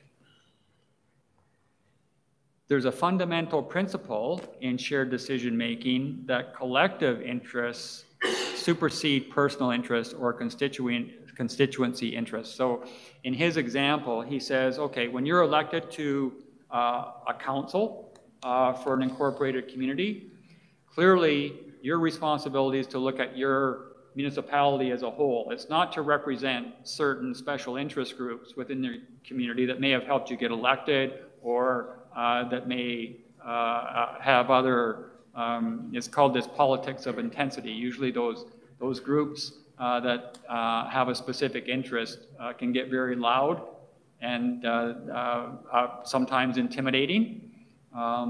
But courageous leadership would say one has to look not only at what's popular, but what's best for the community. And in this case, Mr. Mina was saying you have to look at what's best for your total community, not for special interest groups. And then he goes on to say, well, that is the same when you come on to the board of the regional district, is that you have to look at what's good in the best interest of the complete regional district.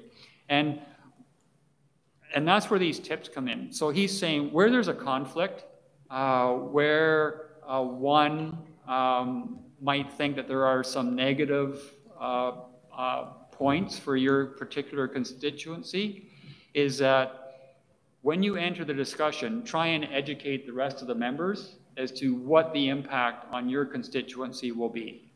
Okay? So you have to educate. But at the same time, you've got to listen to what your other members around the table are talking about as to the impact of a decision on their constituency. So through being better informed is that you can make better decisions. So not only to come in and talk about the best interests of your community, but also to listen to others and then come up with a well-informed position to make a decision from. He uses this phrase of construction, not combat. So he says, build strength from similarities and benefits, not just always looking at coming in with a mindset, with a particular opinion, and then entering into battle with your colleagues around the table based on what's best for your one constituency. So he's saying that that yes, you have to speak up, but also you have to build this knowledge base, and that meetings should not become a combat zone where each community looks only after its own interests and treats other interests as a threat. He's saying that you have to bring your interests into the table, discuss it, and then be prepared to listen to what other members are talking about as well. And then you have to look at the global interest. So get your points out on the table, make sure that your colleagues around the table are aware of them, listen to what everybody else is saying, try and convince your colleagues that your position or your point of view is correct, but at the same time,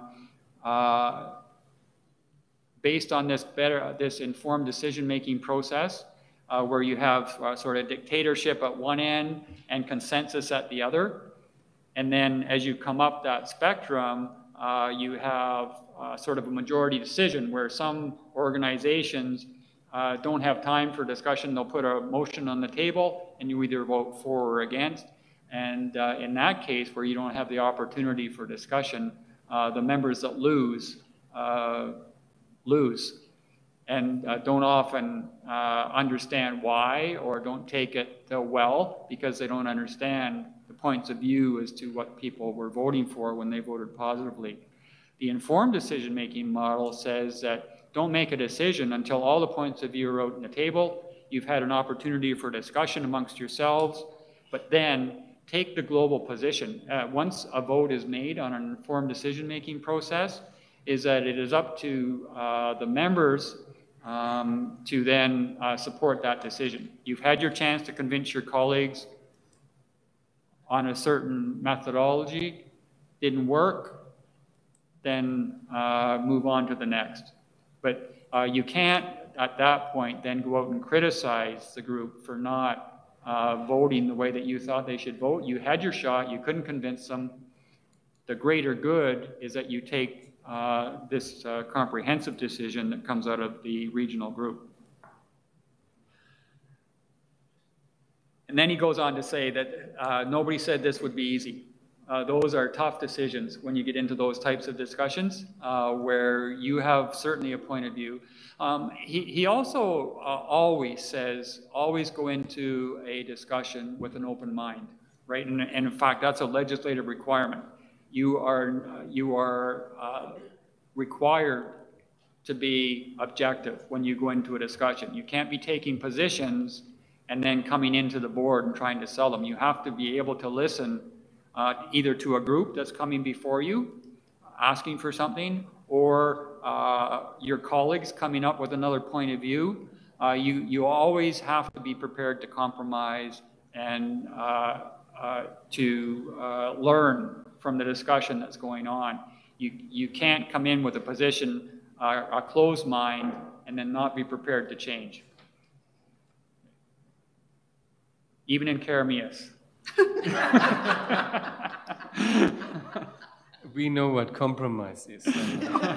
But you know, when you're talking about this, regional benefits, ask Princeton and Tulameen why they're not paying into the sterile insect release program, hey? We don't have fruit trees? That was not the reason. And then he says it's a matter of discussion. So through discussion, really, I think it's a value-based decision that any group has to take, is that you will commit right at the start of your working relationship that you're going to work collaboratively for the best interests of the whole. And then,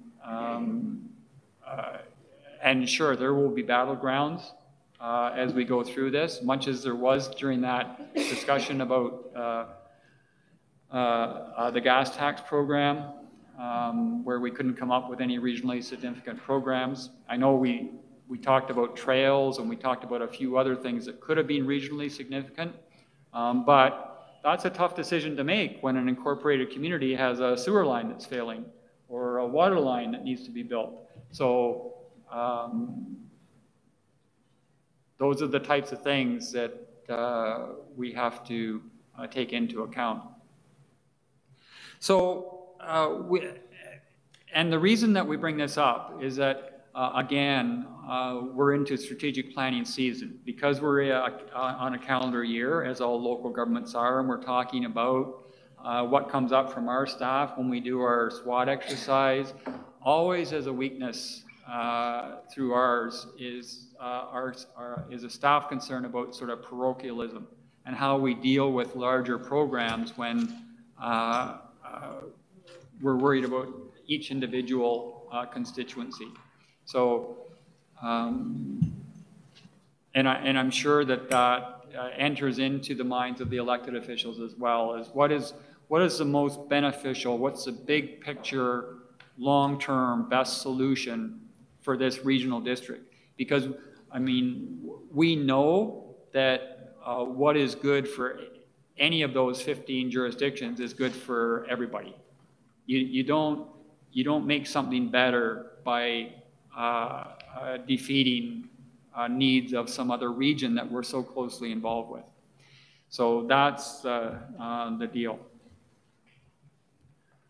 Where are we? So I think I'm going to stop there, Madam Chair, and open it up for discussions or debate. Okay, I'll go to Director Roberts, please. Thank you. I'm not going to sing.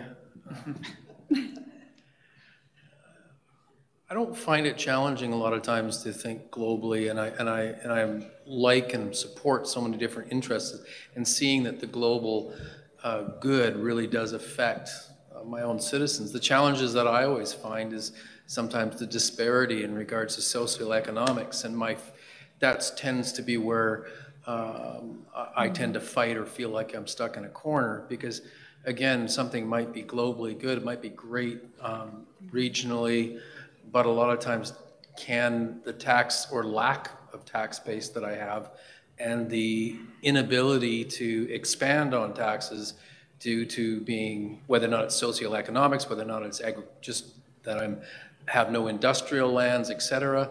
You know, those things pop up as a concern, because yes, I could be looking down the line where I see a water situation coming and realize that that's going to put the local taxpayer right at the brink. But then if I go into something that's, let's say, more about a positive social step in regards to a program, but that will increase the taxes. That might be just too much, even though it's a really good idea socially and globally. So that's usually where I have my challenges. Okay, thank you. Director Coyne Sr. I think I'm kind of on the same page that Director Roberts is on, in that I have 11 distinct communities in my area, from extremely affluent communities to 7 kilometers down the road to incredibly not affluent communities. And weighing the difference, the values that each of those communities have, and the fact that in our area, the big bucks come from heavy industry, mining and logging. We also have a very vibrant tourism industry and a very small agricultural community. So trying to put all of those different values and different problems in front of you, along with issues for the city of Penticton or Summerland or Carameus, it's not a difficult job, or not an easy job to do, but overall, at the end of the day, I sit here and I vote for things at every meeting that I personally don't agree with for our area, but for the overall of the valley, it's the right thing to do. And some days you go home and you kind of want to kick yourself, but you just bite the bullet and say that was better for everybody in the big picture. And that's not an easy thing to do. So anyways, we'll just carry on with as we go. And thank you. Okay, thank you for that. Director Coyne Jr. Thank you. You know, it's funny because in our neck of the woods, you don't really have an option not to think globally. His 11 communities are serviced through my community. Part of Director Roberts' communities are serviced through my community as well. So when we make decisions, we don't, even at a municipal level, we're not only thinking about what's best for us, it's what's best for the whole upper Similkameen, and then in some cases, what's best for Carameus. So when we're thinking economically, we think what's best for our valley, what's best for all of us, because we're all going to benefit at the end of the day from a stronger, decision that benefits all of us. And same thing as Director Coyne Sr. was just saying, we come here and sometimes we vote for things that we don't always agree with, but it's for the best of the overall community as the regional district. And we're just talking about the sterile insect, and it's funny, we laugh about it, but the reason I think we're not part of that is because we don't have fruit trees. But as climate change changes our valley, I'm sitting here seriously thinking, well, should Princeton and maybe Area H be having that discussion as to where should we be looking at this in the future? Maybe not right now, but in the future, that might be an option because, it's warmer and warmer and, people are being able to grow sometimes fruit trees that we've never been able to see before. So it's not, we're always out, but, there's always a reason behind why historically those things weren't added to our areas. But, we are always thinking about those things down the road, like what if? And so I think, that's a good representation of how the whole district works. Okay, thank you. I've got quite a list started here. Director Johansson, you're next. Thank you, Chair. I think it's really important that everybody around this table take some time and go and visit the far reaches of our region. I know Director Knodel and I went out to Princeton, and Director Knodel and Bob Coyne Sr. spent some time looking at some of the issues out there, and I got to spend some time with Spencer walking around town and talking about the issues there. I've spent some time with Manford and Suma Kordoff and John, and I think until you go out there and actually see what's going on firsthand, you hear about it around the table here, you don't get the whole picture for sure. And making that little bit of effort to go out on a road trip and spend half a day with somebody is huge, because you've kind of walked in their shoes to a certain extent. And I know from my experience in life, having come from large municipal areas into rural areas, you have to walk that walk to understand what's going on. You can't just hear it and think you understand it. So spending some time visiting everybody, I think, is really well worth it. Thank you. Director Bauer? Yeah, so Similkameen, I think, as already was mentioned, we are used to making decisions based on the welfare of the whole valley. And, you know, I always like to say that the Similkameen Valley actually is more than half of what makes up the regional district Okanagan-Similkameen, with only 10,000 people. So a good example where we're not part of it, and maybe someone else can tell me why, is the regional growth strategy. My guess is because we are so different. And in terms of land use, it's over 90% is farming and ranching. At the other end, like Director Cohen said, there is mining, there is forestry, and other heavy industries. In our end is more organic farming, tourism, wineries, that kind of thing. But we have a different land use, we have a different economy, and we have a huge area with very little population. But we are certainly used to work together. And I think a lot of that attitude is brought to this board table. There's no doubt about it.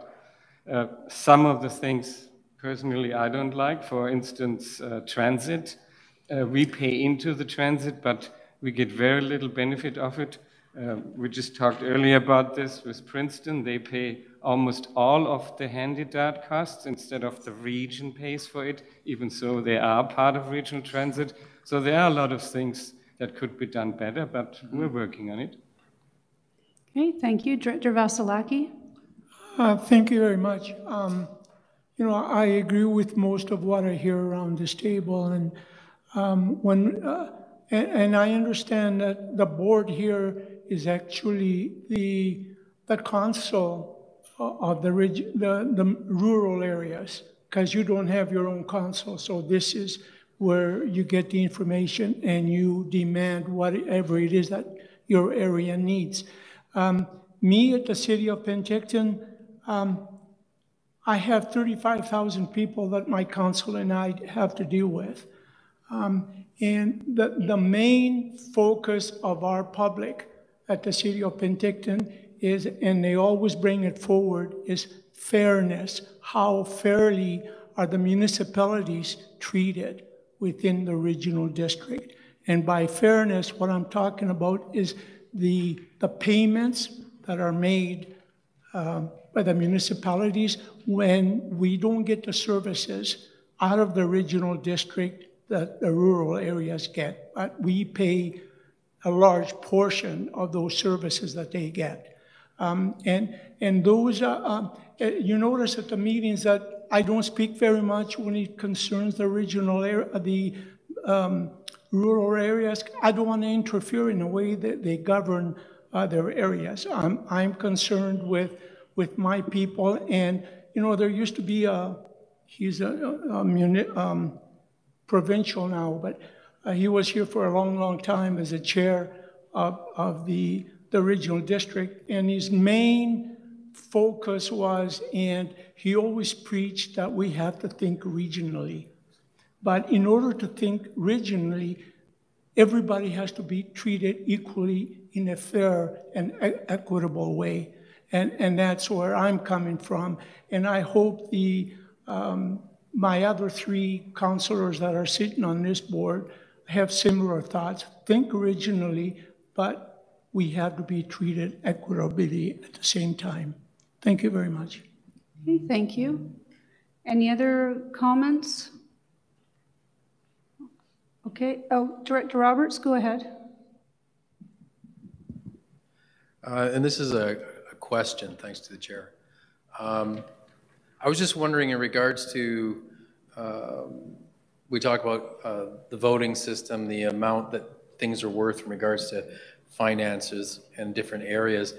Is a part of the process when they figured out regional areas, like the area, how their borders are set up? Was it looked at in regards to population?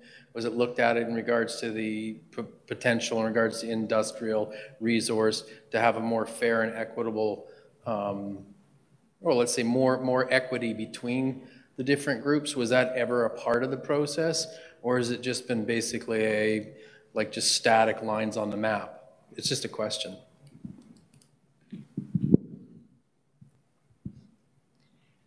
So back in the early 60s, when the regional district would have been formed, I'm sure that the electoral boundary commission that was probably established looked at population and the culture of the citizens within a specific geographic area. They would have looked at geographic factors as to how easy it was to travel from one spot to another. They would have looked at the economic stability of areas. There would have been a number of factors.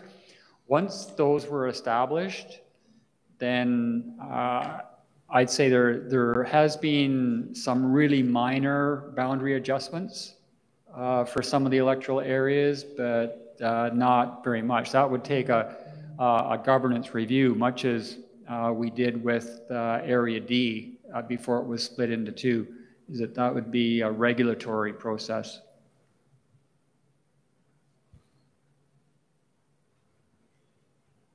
Okay, back to you, Bill.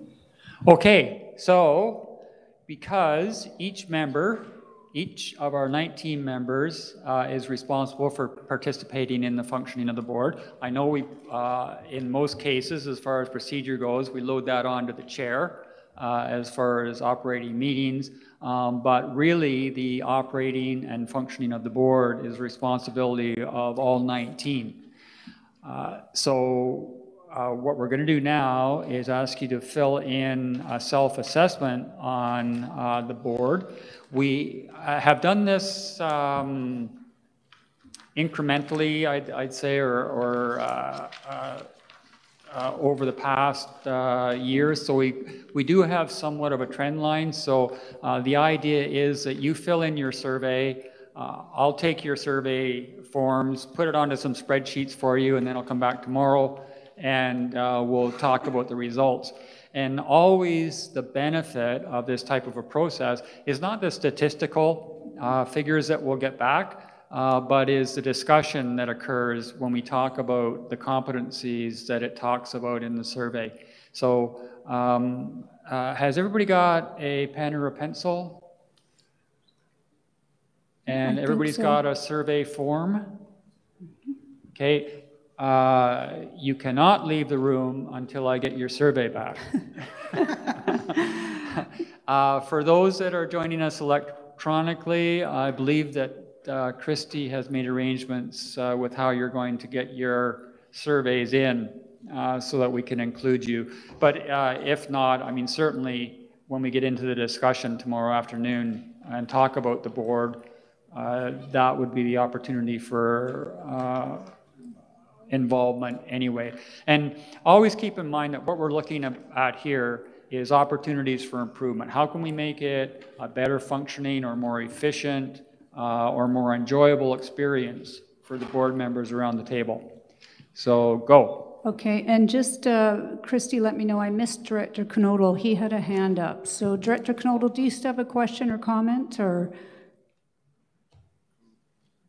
On the idea of what's good for the area versus the region, there's also a matter of opinion, or we wouldn't have different political parties.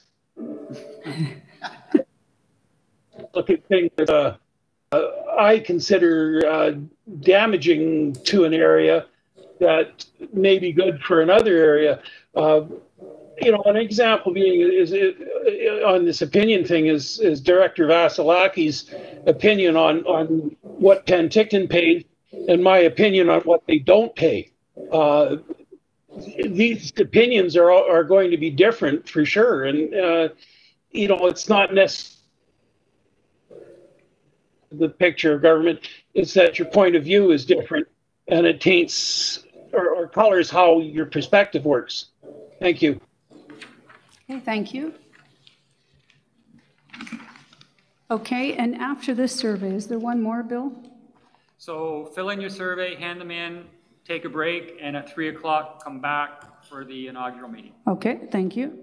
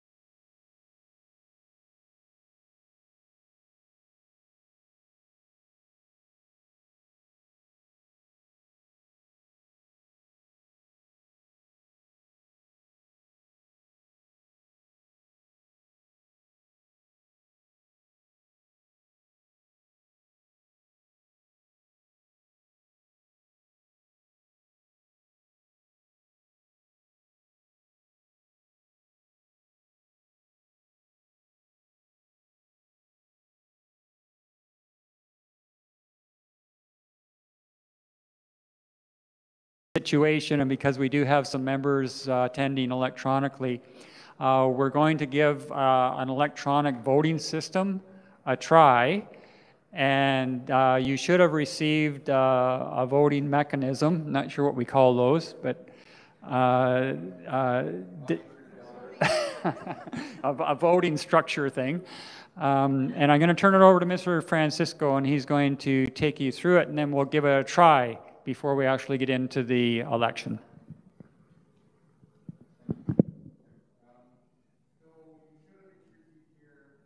Person. No? There we go. There was a in person, one of these, it's a audience response device. So a responder, that's what this is. If it isn't on, there's a power button in the bottom left. It's the sort of circle with a line through it. You can press that once, and it should turn on. I see 2 people have actually voted already. We have a live vote here going on right now.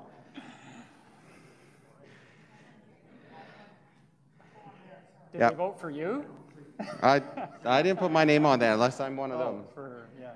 But yeah, once it turns on, it's ready. Whenever there's an active poll, so what's going to happen during the meetings is once this is up and asking for your vote, that's when this is active. It really doesn't respond otherwise. So, you know, playing with it doesn't do anything. And what it will do is it'll take the last vote that you choose. So you may start off with I want Bugs Bunny, and I push A, then I decide, and it shows an A now on my screen that I've chosen Bugs Bunny. But I think before the polling's over, I decide and change, and Elmer Fudd is more of my liking, so I change it to 2 now. So you can continue to change what your answer is up until we actually say polling is finished, and then we close it off.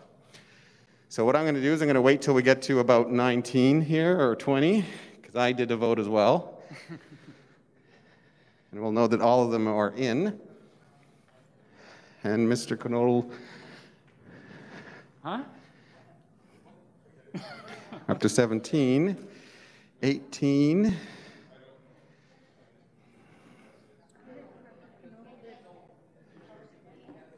Is he having any issues? 18. Yep, go ahead and vote. We got 19. Great. 20, there we go. So everyone's voted. So we're going to do a countdown. 5, you got 3, 2, 1. All right, voting's done. And we'll see what happened here. Wow. That's our instant tabulation. So we'll be seeing those results here. I'm just showing you everyone that will have an instant nobody likes Daffy Duck. Response to those. I guess nobody really likes Daffy Duck. Interesting group, but that's all it is. As soon as we end this vote, then the devices become inoperable, and we'll bring up the next vote. So we'll do this for the RDOS vote and then the hospital direct vote as well. So there's 2 separate votes that we'll bring through this, and any ties or vice chair and chair. So that's how it works. Really simple. Great. Thank you. Thanks, Danny. So we're going to shortly open nominations for chair. This should be familiar with members now. We're going to go through this. We'll ask for nominations. I'll need a seconder for the nomination. I'll ask the nominee if they're prepared to accept the nomination, and then I'll ask a second time and a third time. And if no further nominations are received, then we'll close off nominations. Each of the nominees will get 3 minutes to present their case to the board, and we'll do that in the order that they were nominated in, I hope I get to be fair. And then we'll do our electronic voting. The votes will be secret. So they'll go into only Danny's computer. You won't see the results on the screen. And prior to that, we'll appoint 2 scrutineers who will, at that point, just take the electronic numbers off the computer and secretly give it to me, and I will announce the winner. If there does happen to be more than 2, nominees, then we'll do votes. If somebody doesn't get 50% of the vote, we'll knock off the bottom, the recipient with the least number of votes, and we'll do another vote, and until we can get somebody with over 50% of the members. Okay? All right. I will now declare nominations for the position of chairperson for the regional district open.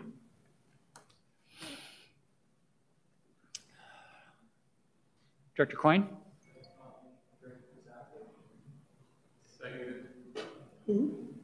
Carla. Will you accept the nomination? I will. Okay. Director Monteith? I'd like to nominate Director Holmes. Director Holmes, is there a seconder?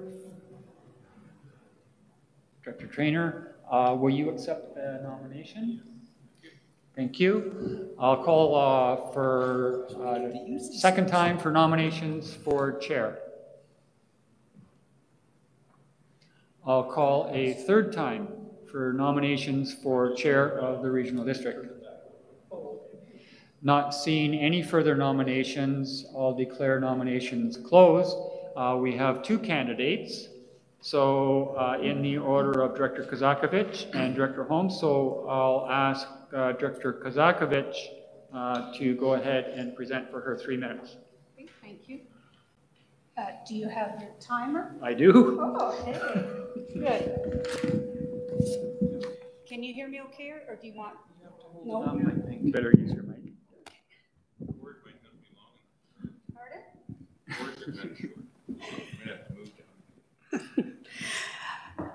Thank you very much for the nomination and the opportunity to let my name stand for board chair for the Regional District Okanagan-Similkameen for the upcoming year. I think many of you are aware that I've completed 9 years now as an elected area director with the RDOS, and I'm proud to say that in the past 9 years, I have never missed a board meeting. I have attended approximately 215 consecutive meetings, and I think that speaks to my commitment as an elected official working on behalf of the citizens of our region. In my 4th and 5th year here at the board, I was nominated to be board chair, and I did decline those nominations as I wanted to be certain I had the time to commit to the role as well as the necessary experience. 2017 and 2018 certainly were challenging years for our region due to extensive flooding and fires, and we had declarations of local emergency in both of those years for extended periods of time, for many months. And I think it was the first time in the history of the RDOS that we actually had all of our electoral areas under a declaration of local emergency at the same time. And I always made myself available to the Emergency Operations Center staff, the public, and the press. 2020 has certainly been challenging as well. We started with COVID-19 and a transition to electronic meetings. We had a ransomware attack, which impacted our use of emails and the computer systems at the RDOS. And of course, we had the devastating Christie Mountain wildfire. Many of our citizens were under evacuation order, and we saw the tragic loss of a home. We know that COVID-19 will be with us into 2021, but we don't know what else is to come. You can count on my commitment and experience, and I feel that I am really prepared to lead you through challenging times. And I ask for your vote as board chair for the upcoming year. Thank you. Thanks, Director Kozakovich.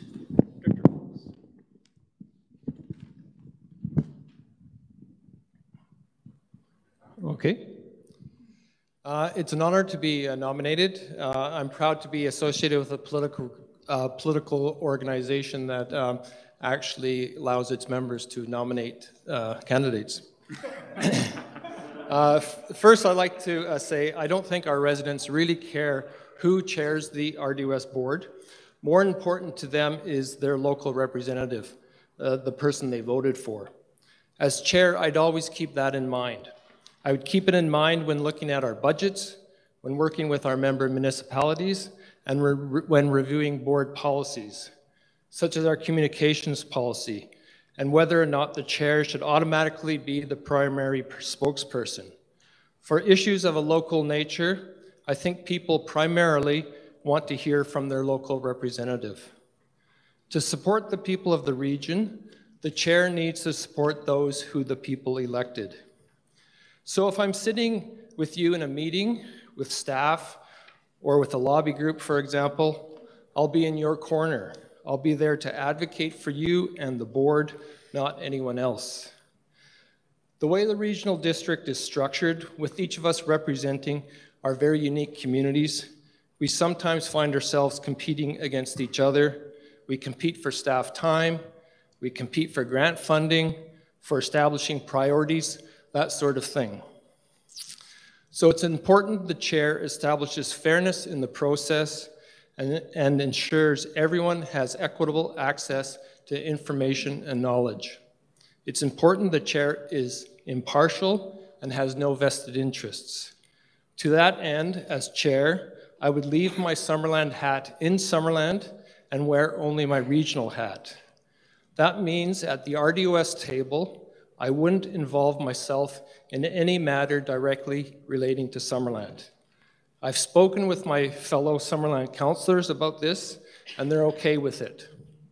They understand that to be chair, I need to work for the common good of the region, and they know Director Traynor is more than capable of looking out for Summerland. All of us here in this room have made a commitment to public service, and we each contribute in our different ways. I personally feel I have more to give. As a municipal director, I know I don't shoulder the same responsibilities as a rural director. As a municipal councillor, I know I don't shoulder the same responsibilities as a mayor. In other parts of the province, including central Okanagan, it's common for municipal councillors to pull their weight by serving as the regional district chair. I feel I can contribute in the same way. Thank you. Right on. Exactly. So we'll thank our two candidates for giving their colleagues an indication of what they might expect for the vote. So what we need to do now is appoint two scrutineers, and that would be Christy Malden and Jillian Cram. So we'll do that. And now take your handheld voting devices in hand. Okay, and you can see your two choices on the screen. And vote now, please. Sorry, I can't, mine's not working. Should I go talk to Danny? Yeah, my old number is still on there too. Better turn it back on again. I think you have to turn it back on. Is it on? You have to turn it off. Okay, our expert will assist.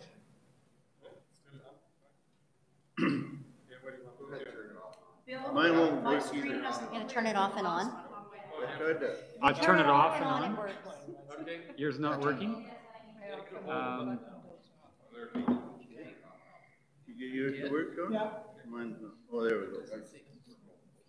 Hold it. Still hasn't cleared? Okay.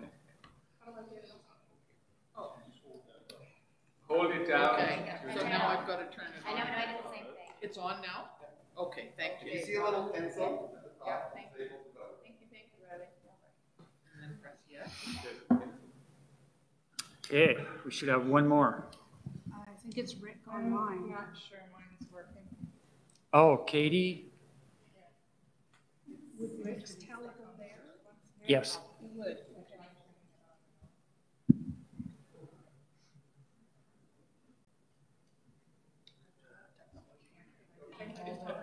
Okay, that's great.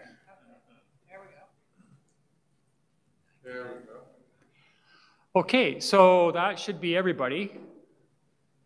Anybody that has not been able to record a vote? Okay, yeah. So we've got the 19. So we'll now turn that over to our scrutineers, and they can give us the results.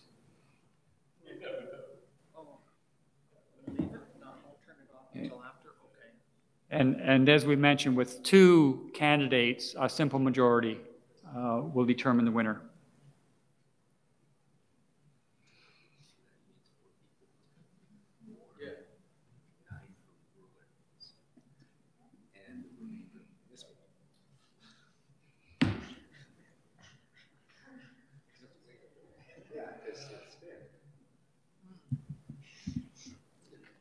Thank you. So I can announce that the RDOS chair for 2021 is Karla Kazakovich. Okay, and just a reminder that unsuccessful candidates for the election of chair are eligible to put their name forward for vice chair.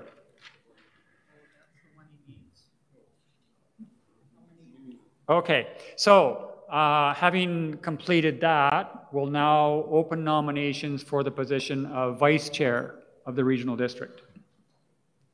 I'd like to nominate Director Monteith, please. Is there a seconder for that? For Director Monteith? Yes. Director Monteith, would you allow your name to stand? Thank you very much. Other nominations for the position of vice chair? Director Bauer. I'd like to nominate Director Spencer Coyne. Is there a seconder for that? Thank you. Director Coyne, you'd allow your name to stand? I will. Thank you. Are there other nominations for the position of vice chair?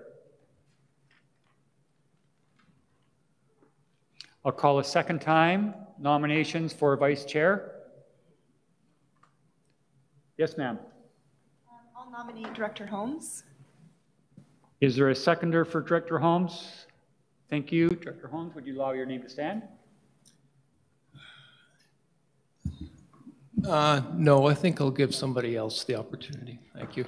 Thank you very much. I'll call another third time for nominations for vice chair. See no further nominations, I will declare the nominations for vice chair closed. So we have 2 members running for the position of vice chair, Director Monteith and Director Spencer Coyne.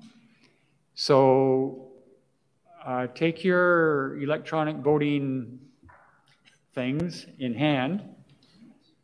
Have we got that up on the screen, Danny? Do we get to speak, Bill? Do we get to speak? Oh, sorry. Did you each want 2 minutes? Not really, but okay. So we'll do this in the order of nomination. So Director Monteith. Alrighty, well, I appreciate the nomination, Director Vasilaki. This is my 3rd year of my 4-year term, and I want to share a bit about where I started. So I've grown up in the Okanagan area. Started in Okanagan Falls. I graduated from Oliver. I've spent many years in the South Okanagan, lived in Penticton, I've lived in Karamias, I've lived in Cleveland since 2004. So my background with my family and myself has always been in agriculture, natural resources, mining, tourism. I've just in the process of completing my business administration degree in human resources. So when I decided to get into politics, it sort of followed, I guess, my previous careers. And I took a year coming to regional district meetings and got used to the system and tried to learn how things happened before I took this important role. So I've used that process in all my decision making, and I make sure that I research everything, I talk to subject matter experts. I'm also making sure that we're looking at decisions regionally. And I've seen many gaps where we can do better together, where we haven't been. And I'd really like to work on working together, so that's something I would work towards. Transparency is important, collaborative decision-making, and building a team. I feel that the regional district at times we're so separated, and coming together as a team and looking at regional projects is really important to me. I want to focus on communication, building fairness into decision-making, adding value-added benefits to all of our services, working on economy of scale. I see opportunities to work together that we're not utilizing, and it's important to me. I this would be an important role, something that I see as a support to the chair. Anytime I could be there to support the chair, fellow directors, would be critical to making sure that we're working together as a team, a collective team. So I ask for your support, and I look forward to hopefully working with you. Thank you. Thank you, Director Monteith. Director Coyne. Hi, thank you.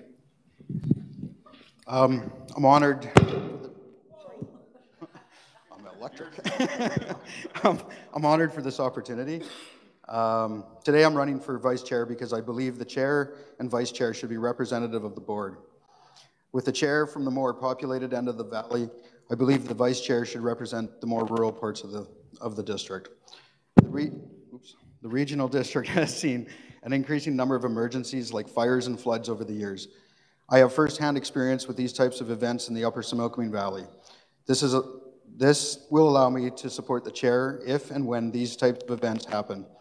In many instances, when there has been an emergency in the Okanagan, there is one in the Similkameen at the same time. By having a chair from the Okanagan, a vice chair from the Similkameen, it allows the regional district to have a voice and communication across the district at these trying times. It is important that the chair and vice chair can work together and that the vice chair can support the chair when needed. It is also important that there is a representative from the more rural parts of the district, and it's hard to get more rural than our end of the valley. For me, when looking at the chair and the vice chair, these two positions must be held by individuals who believe that together the regional district is stronger. I ask that you vote for me for the next vice chair of the regional district of Okanagan-Similkameen. Thank you. Thanks, Director Coyne. So now take your electronic voting devices in hand. And there we go. We have Director Monteith and Director Spencer Coyne.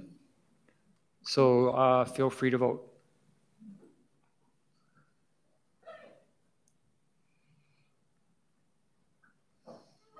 Mine's not working.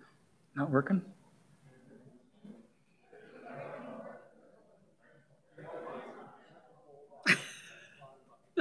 It's not working.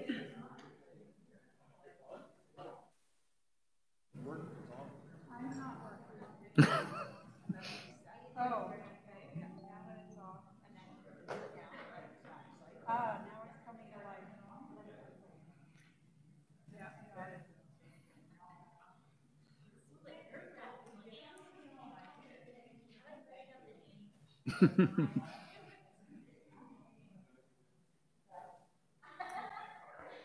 Okay, I got it. One more to go. There we go. Okay, seeing 19 on the boards, then we'll turn it over to our scrutineers. Okay. And typically, in the past, we've asked that ballots be destroyed. I guess in this case, we'd ask them to be deleted, following, of course, the recording of the vote. No.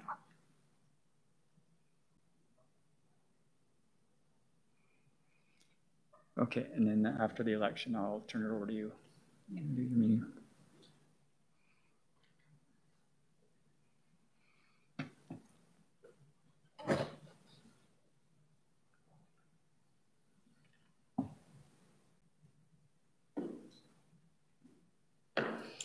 Merci. So we can proclaim that the vice chair for the regional district of Okanagan-Similkameen for 2021 will be Spencer Coyne.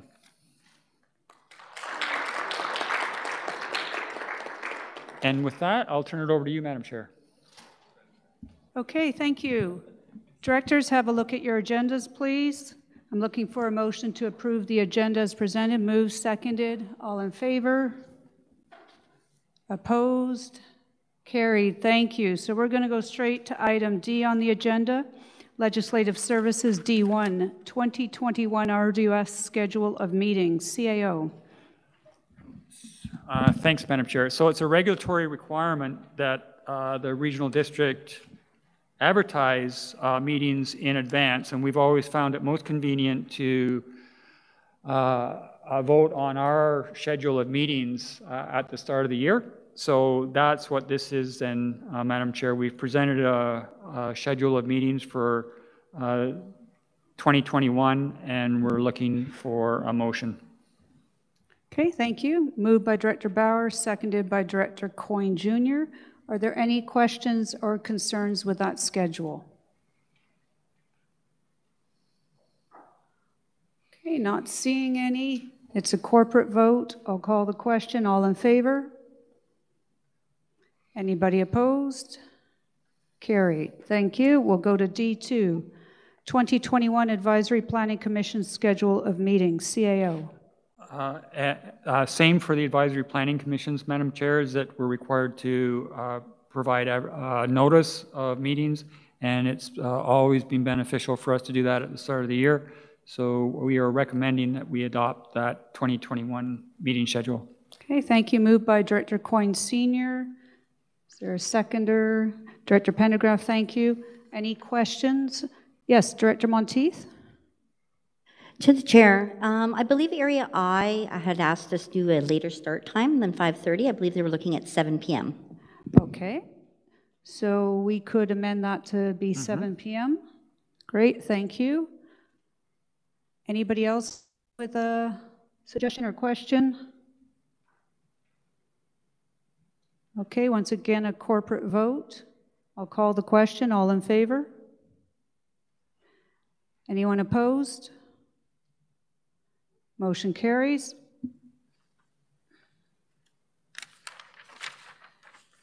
Okay, we'll go to D3, 2021 Regional District Signing Authority, CAO.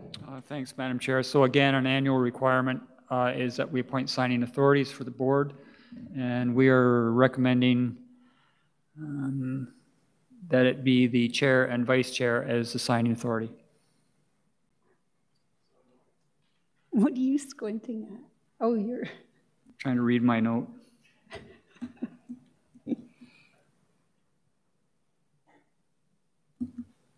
Yeah, we're okay? Okay, good. We're looking for a motion to appoint the chair and vice chair. Director Bauer, Director Robinson, any questions? Okay, I'll call the question. All in favor? Thank you. Anybody opposed? Motion carries. And the last item, D4, 2020 November schedule of board meetings, CAO. Yeah, we thought we'd add this on. It's a busy time of year for us, and then with the COVID requirements and having to move off-site, that we make sure that the board members have placeholders in their calendars for this. So, of course, today and tomorrow we have for our legislative workshop and inaugural meetings.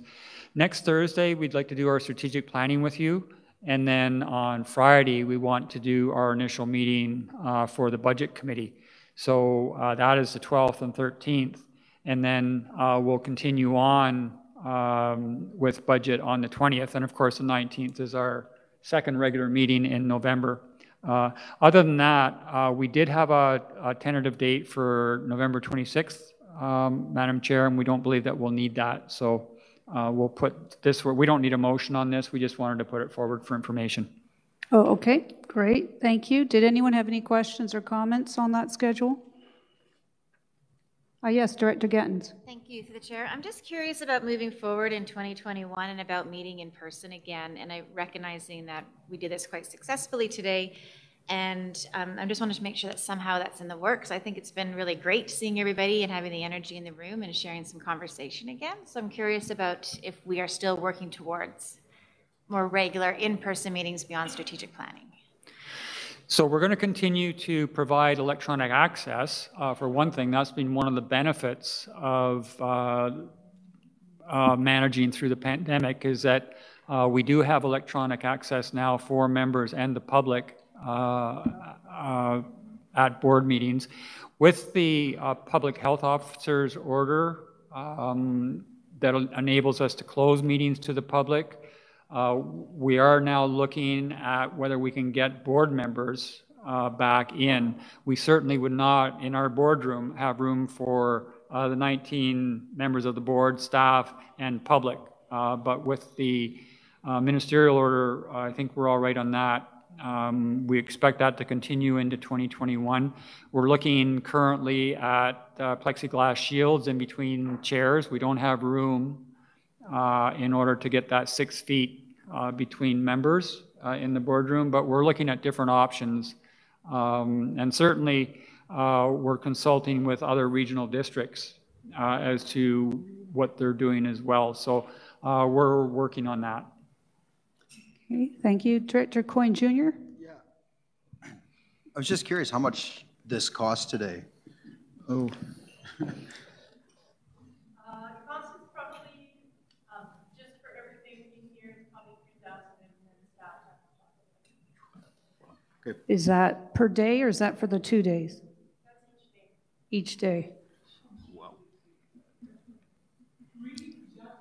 Yeah. 3,000, yes. So we'll have to consider that as well. Mm-hmm. Okay. Director Gettens. Oh, Director Gettens, go ahead, please. Remember off the top of my head, but we had some numbers that were presented that weren't $3,000 a day to hold meetings in somewhere else, right? Like I know the Trade and Convention Center was one, but we had a few other options too, right? That aren't quite as expensive. Go to Ms. Malden.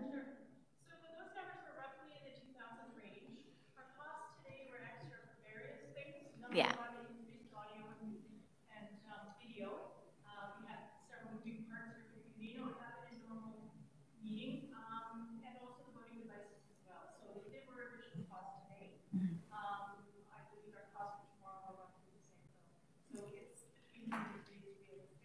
Okay, thank you. Okay, thank you. Any other comments or questions? Director Coyne Sr. I'm quite comfortable with the online meetings for our regular board meetings. Okay, thank you. And anybody else with a comment? Director Holmes? I just think that we're in this for the long run, and while the online meetings are convenient and can work most of the time, I don't see it really being very good for governance in the long run, and I think we need to find a solution. And whether that's like putting plexiglass between between each station in the boardroom or something like that, we'll need to solve this within the next year, because I don't think it's just going to disappear, and we're going to have to learn to live with it. So. Okay, thank you. Yes, Director McCordoff, go ahead, please.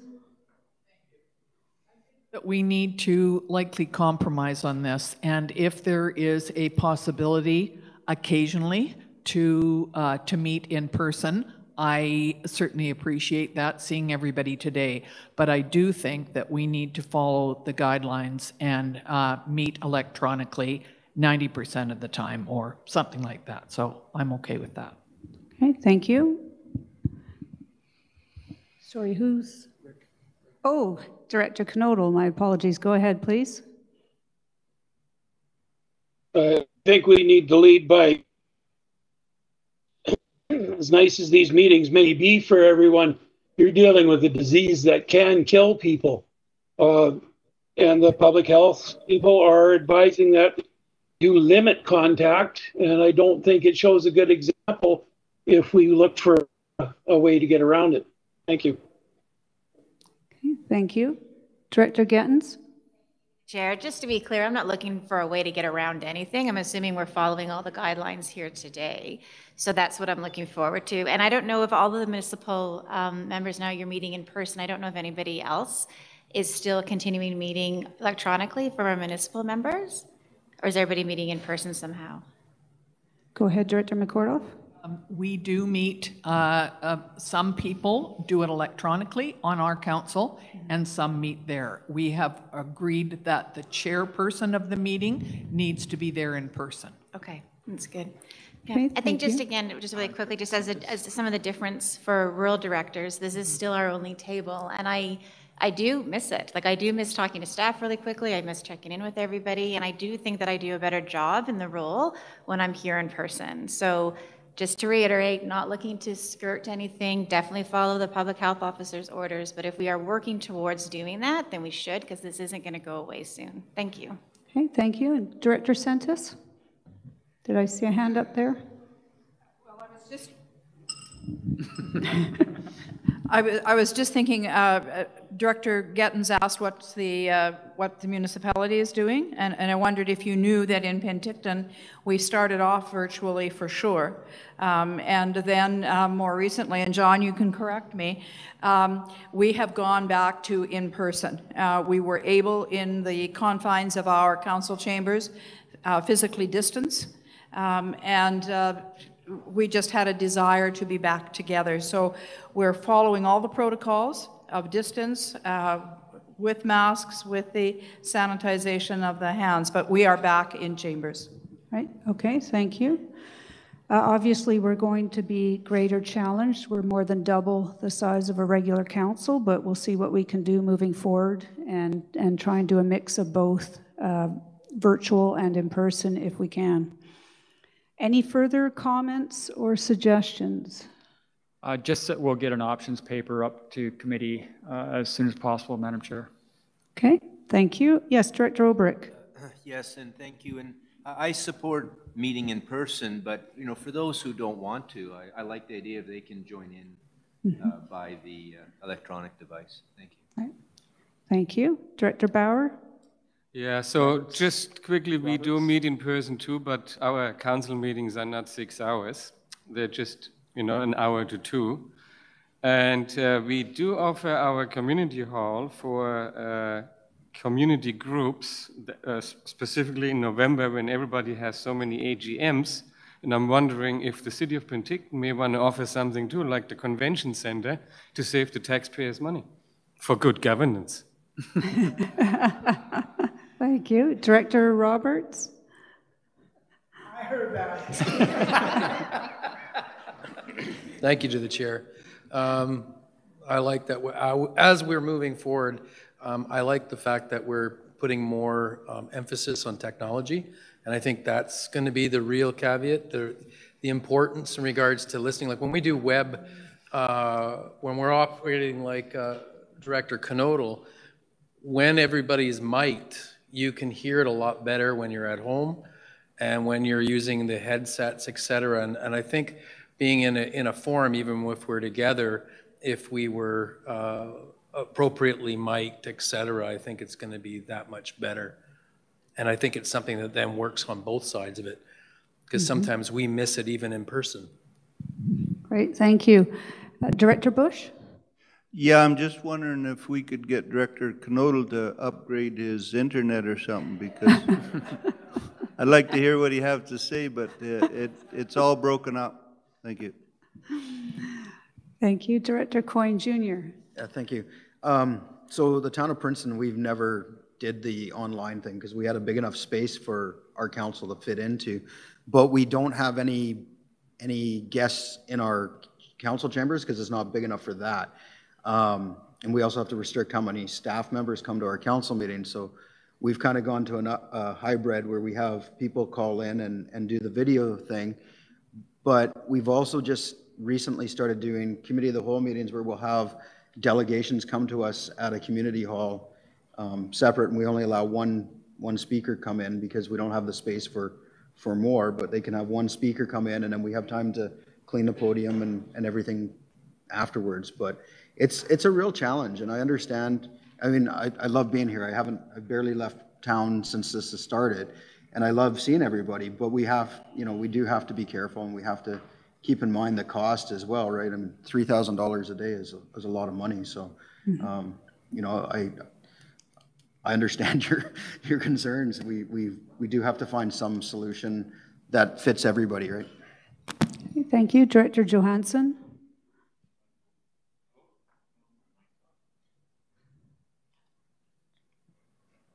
Test. There we go. I'll weigh in as well.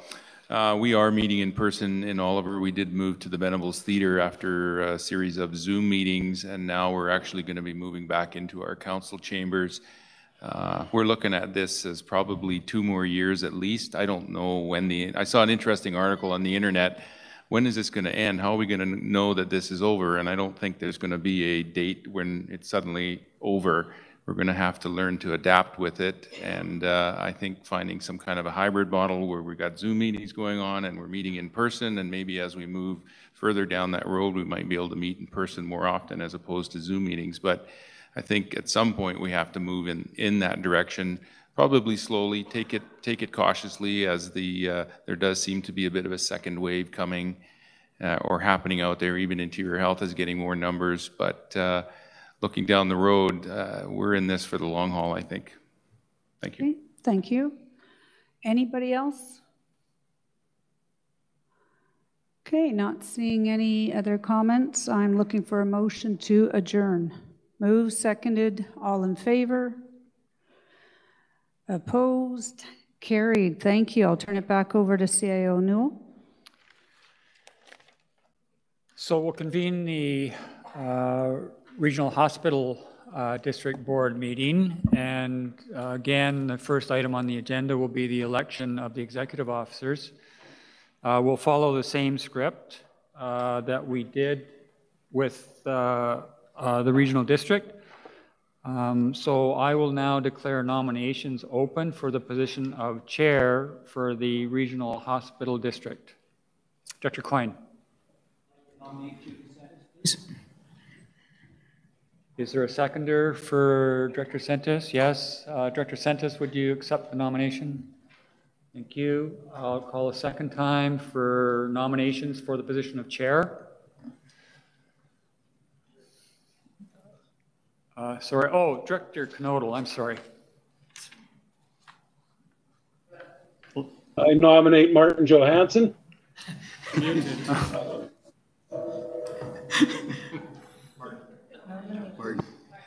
Was that Director Johansson you nominated? Yes, sir. Okay. Is there a seconder for Director Johansson? Yes, thank you. Director Johansson, would you accept the nomination? Yes, I do. Thank you very much. I'll call a third time for position of chair for the Regional Hospital District.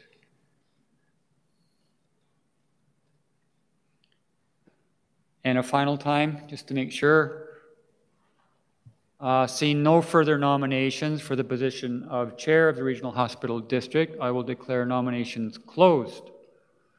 And we will give each member 3 minutes to present their platform, and we will go in the order of nominations. Director Sentis.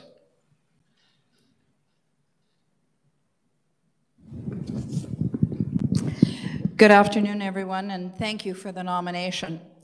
I've been a City of Penticton councillor for 12 consecutive years, and previously have been a multi-year member of this RDOS, as well as a former vice chair of the Okanagan-Similkameen Regional Hospital District. I have actively lobbied and supported advocacy strategies to both IHA and MOH for the health needs and services to the people of our region, from birth to school age, as well as seniors. I was a member of the team who presented to then Minister of Health, Terry Lake, our proposal for the expansion of the Penticton Regional Hospital. As one of the leads in that success, I learned much about provincial health strategies. Together with the then Osher Chair, Michael Bryden, we insisted that IHA make presentations to our Osher board for budget and significant updates, and not simply send email notifications. We also identified our disapproval for a budget adjustment that changed monies allocated for children's services at PRH to a financial situation in psychiatry. We successfully reversed that action. We must focus our energies on reminding IHA that the region includes areas south of Kelowna, like Oliver, Osuyas, Karamias, and Princeton, for example, and those residents have needs and provision of services. I would like to lead those initiatives as the Osher Board Chair and appreciate your consideration of my nomination. Thank you. Thank you, Director Sentis. Director Johansson.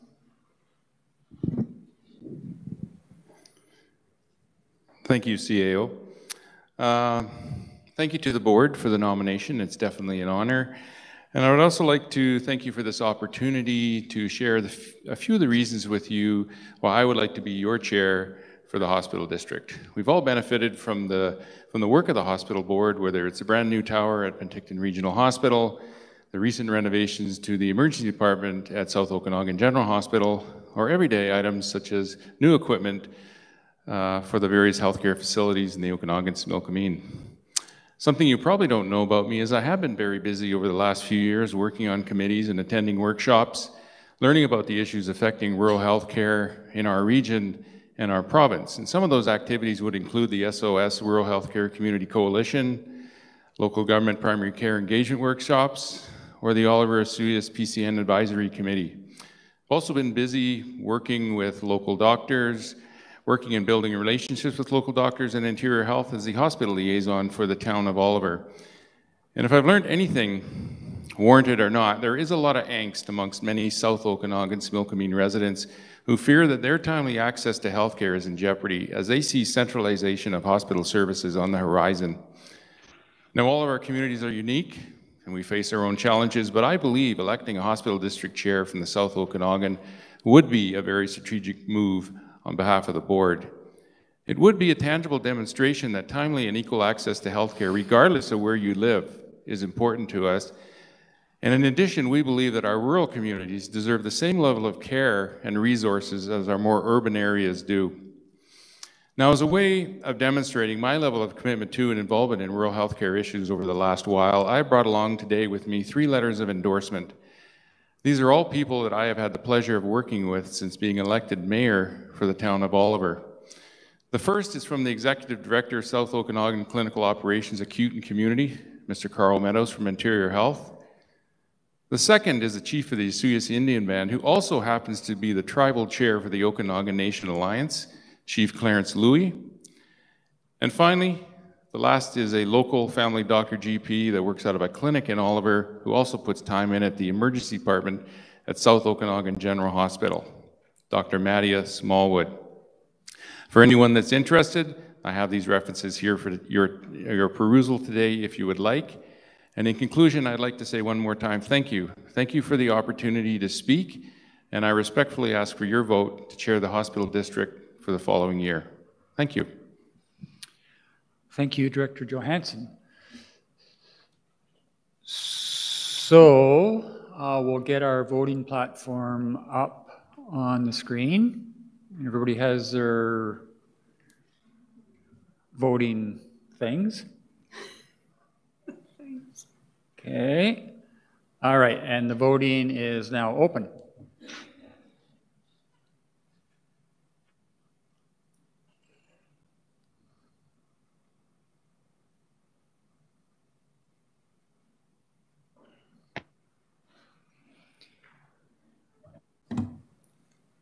Okay, and we have only 2 members running, so again, a simple majority will serve.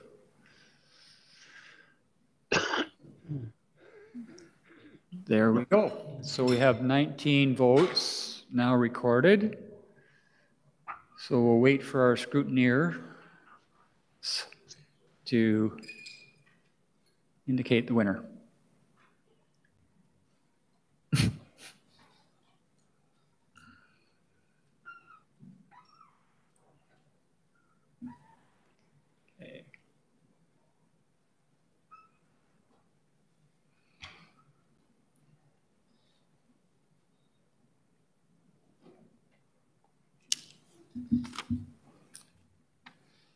So we can declare that the chairperson for the Okanagan-Similkameen Regional Hospital District for 2021 is Judy Sentas.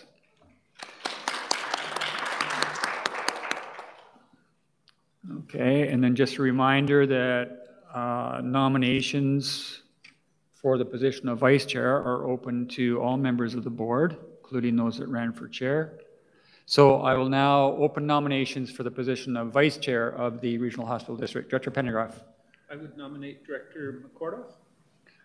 Is there a seconder for Director McCortoff? Yes. Director McCortoff, would you accept the nomination? Thanks. Other nominations? Director Coyne? Oh, is you're Riley has pointing? her hand up. Johansson. Director Johansson? Johansson. Is there a seconder for Director Johansson? Yes, Director Johansson, would you accept the nomination? Okay. Other nominations for the position of Vice Chair? I'll call a second time for nominations and a third time for nominations for Vice Chair. Seeing no further nominations, I'll declare nominations closed, and we will allow each of our nominees 2 minutes to present their platform in the order that they were nominated. Okay. Who was the first one nominated? Director McCortoff. Sorry, I just got your first initial. Thank you very much, and thank you for allowing me to run for this position. I have lived in the Okanagan in Osoyoos actually, for over 50 years. I know I look young, and at one point I was the president of the hospital auxiliary. That was way back. I was also the chair of the South Okanagan General Hospital and was on that board from 1981 to 1997 when hospital boards were declared defunct and they became hospital districts. So I have a long background in that. I've also been very happy to be on the Developing Sustainable Rural Practice communities, which was then changed to the South Okanagan-Similkameen Rural Healthcare Community Coalition.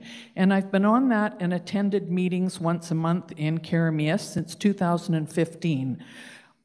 With that, I was very happy to share ideas from my point of view, plus the other rural communities that, particularly Oliver, Osoyoos, Karameas, and Princeton. And we all, I think, learned a lot from that. We're very adaptable, learned from each other, and I think it was a very good way to get involved. I've also been on the local government primary care engagement workshops that have been held in Penticton for the last couple of years. And again, it was coming together and talking specifically about health issues. And also the Oliver Osoyoos Primary Care Network Committee. So I do think I have a good background in this. I think it's important to have rural representation. And so I ask for your vote in this position. Thank you. Thank you, Director McCortoff. Director Johansson. Thank you. I probably can't redo my speech because I only got 2 minutes, and it was a 3-minute job. So anyway, something else that I think you should take into consideration is that I've spent a lot of my life living up in West Bank, Kelowna, working 20 years for the city of Kelowna, and then moving to Oliver. It was definitely an eye-opener to move down to a rural community and start to deal with some of the issues that's affecting South Okanagan General Hospital. That is a real concern in our community. And today I heard some news, still wait to be confirmed, that we may have lost another doctor, a significant figure in the community. I tell you, we are in trouble. I don't know if we're going to be able to keep our emergency department open.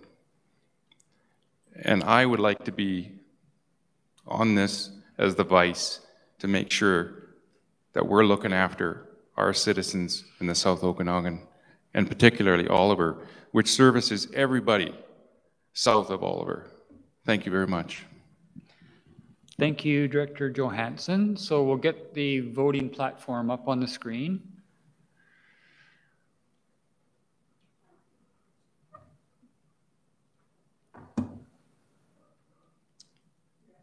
Okay, and voting is now open. I think you just got to hold the off for an extended period and then turn it back on.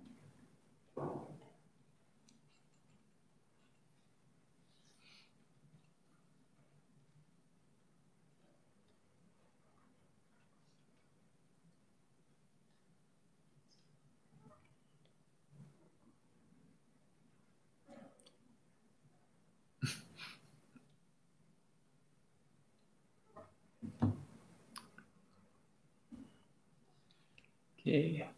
Anybody having trouble with their machines? Director Holmes?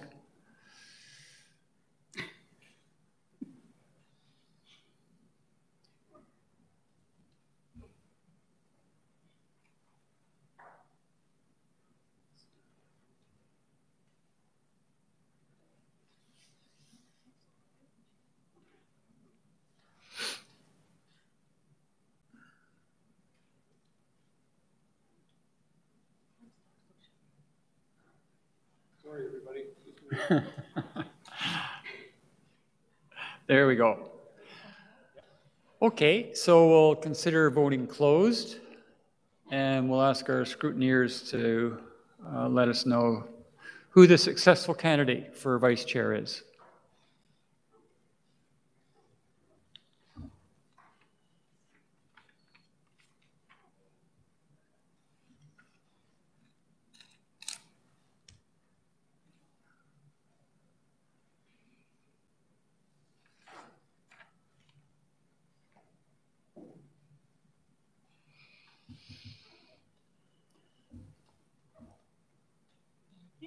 Thanks.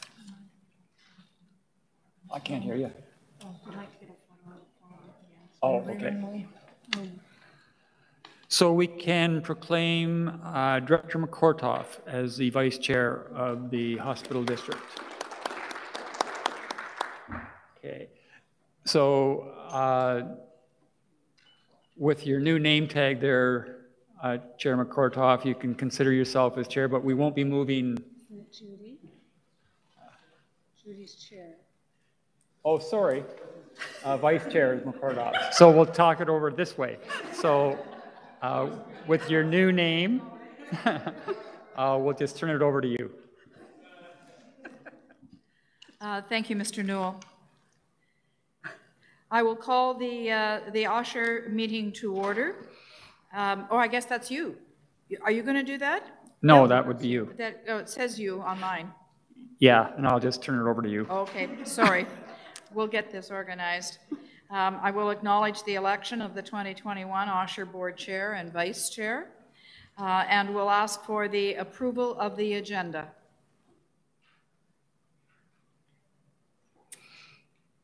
Good, thank you. All in favor of that motion? Thank you. The item D is legislative issues, and that says refer to CAO. Thanks, Madam Chair. So again, by regulation, we have an obligation to advertise the meetings of the Board of Directors for the Regional Hospital District, and we do that at the start of the year. So we have made a recommendation on a schedule of meetings, Madam Chair, and we would recommend that. Are there any concerns or issues with the agenda that's, pardon me, with the schedule?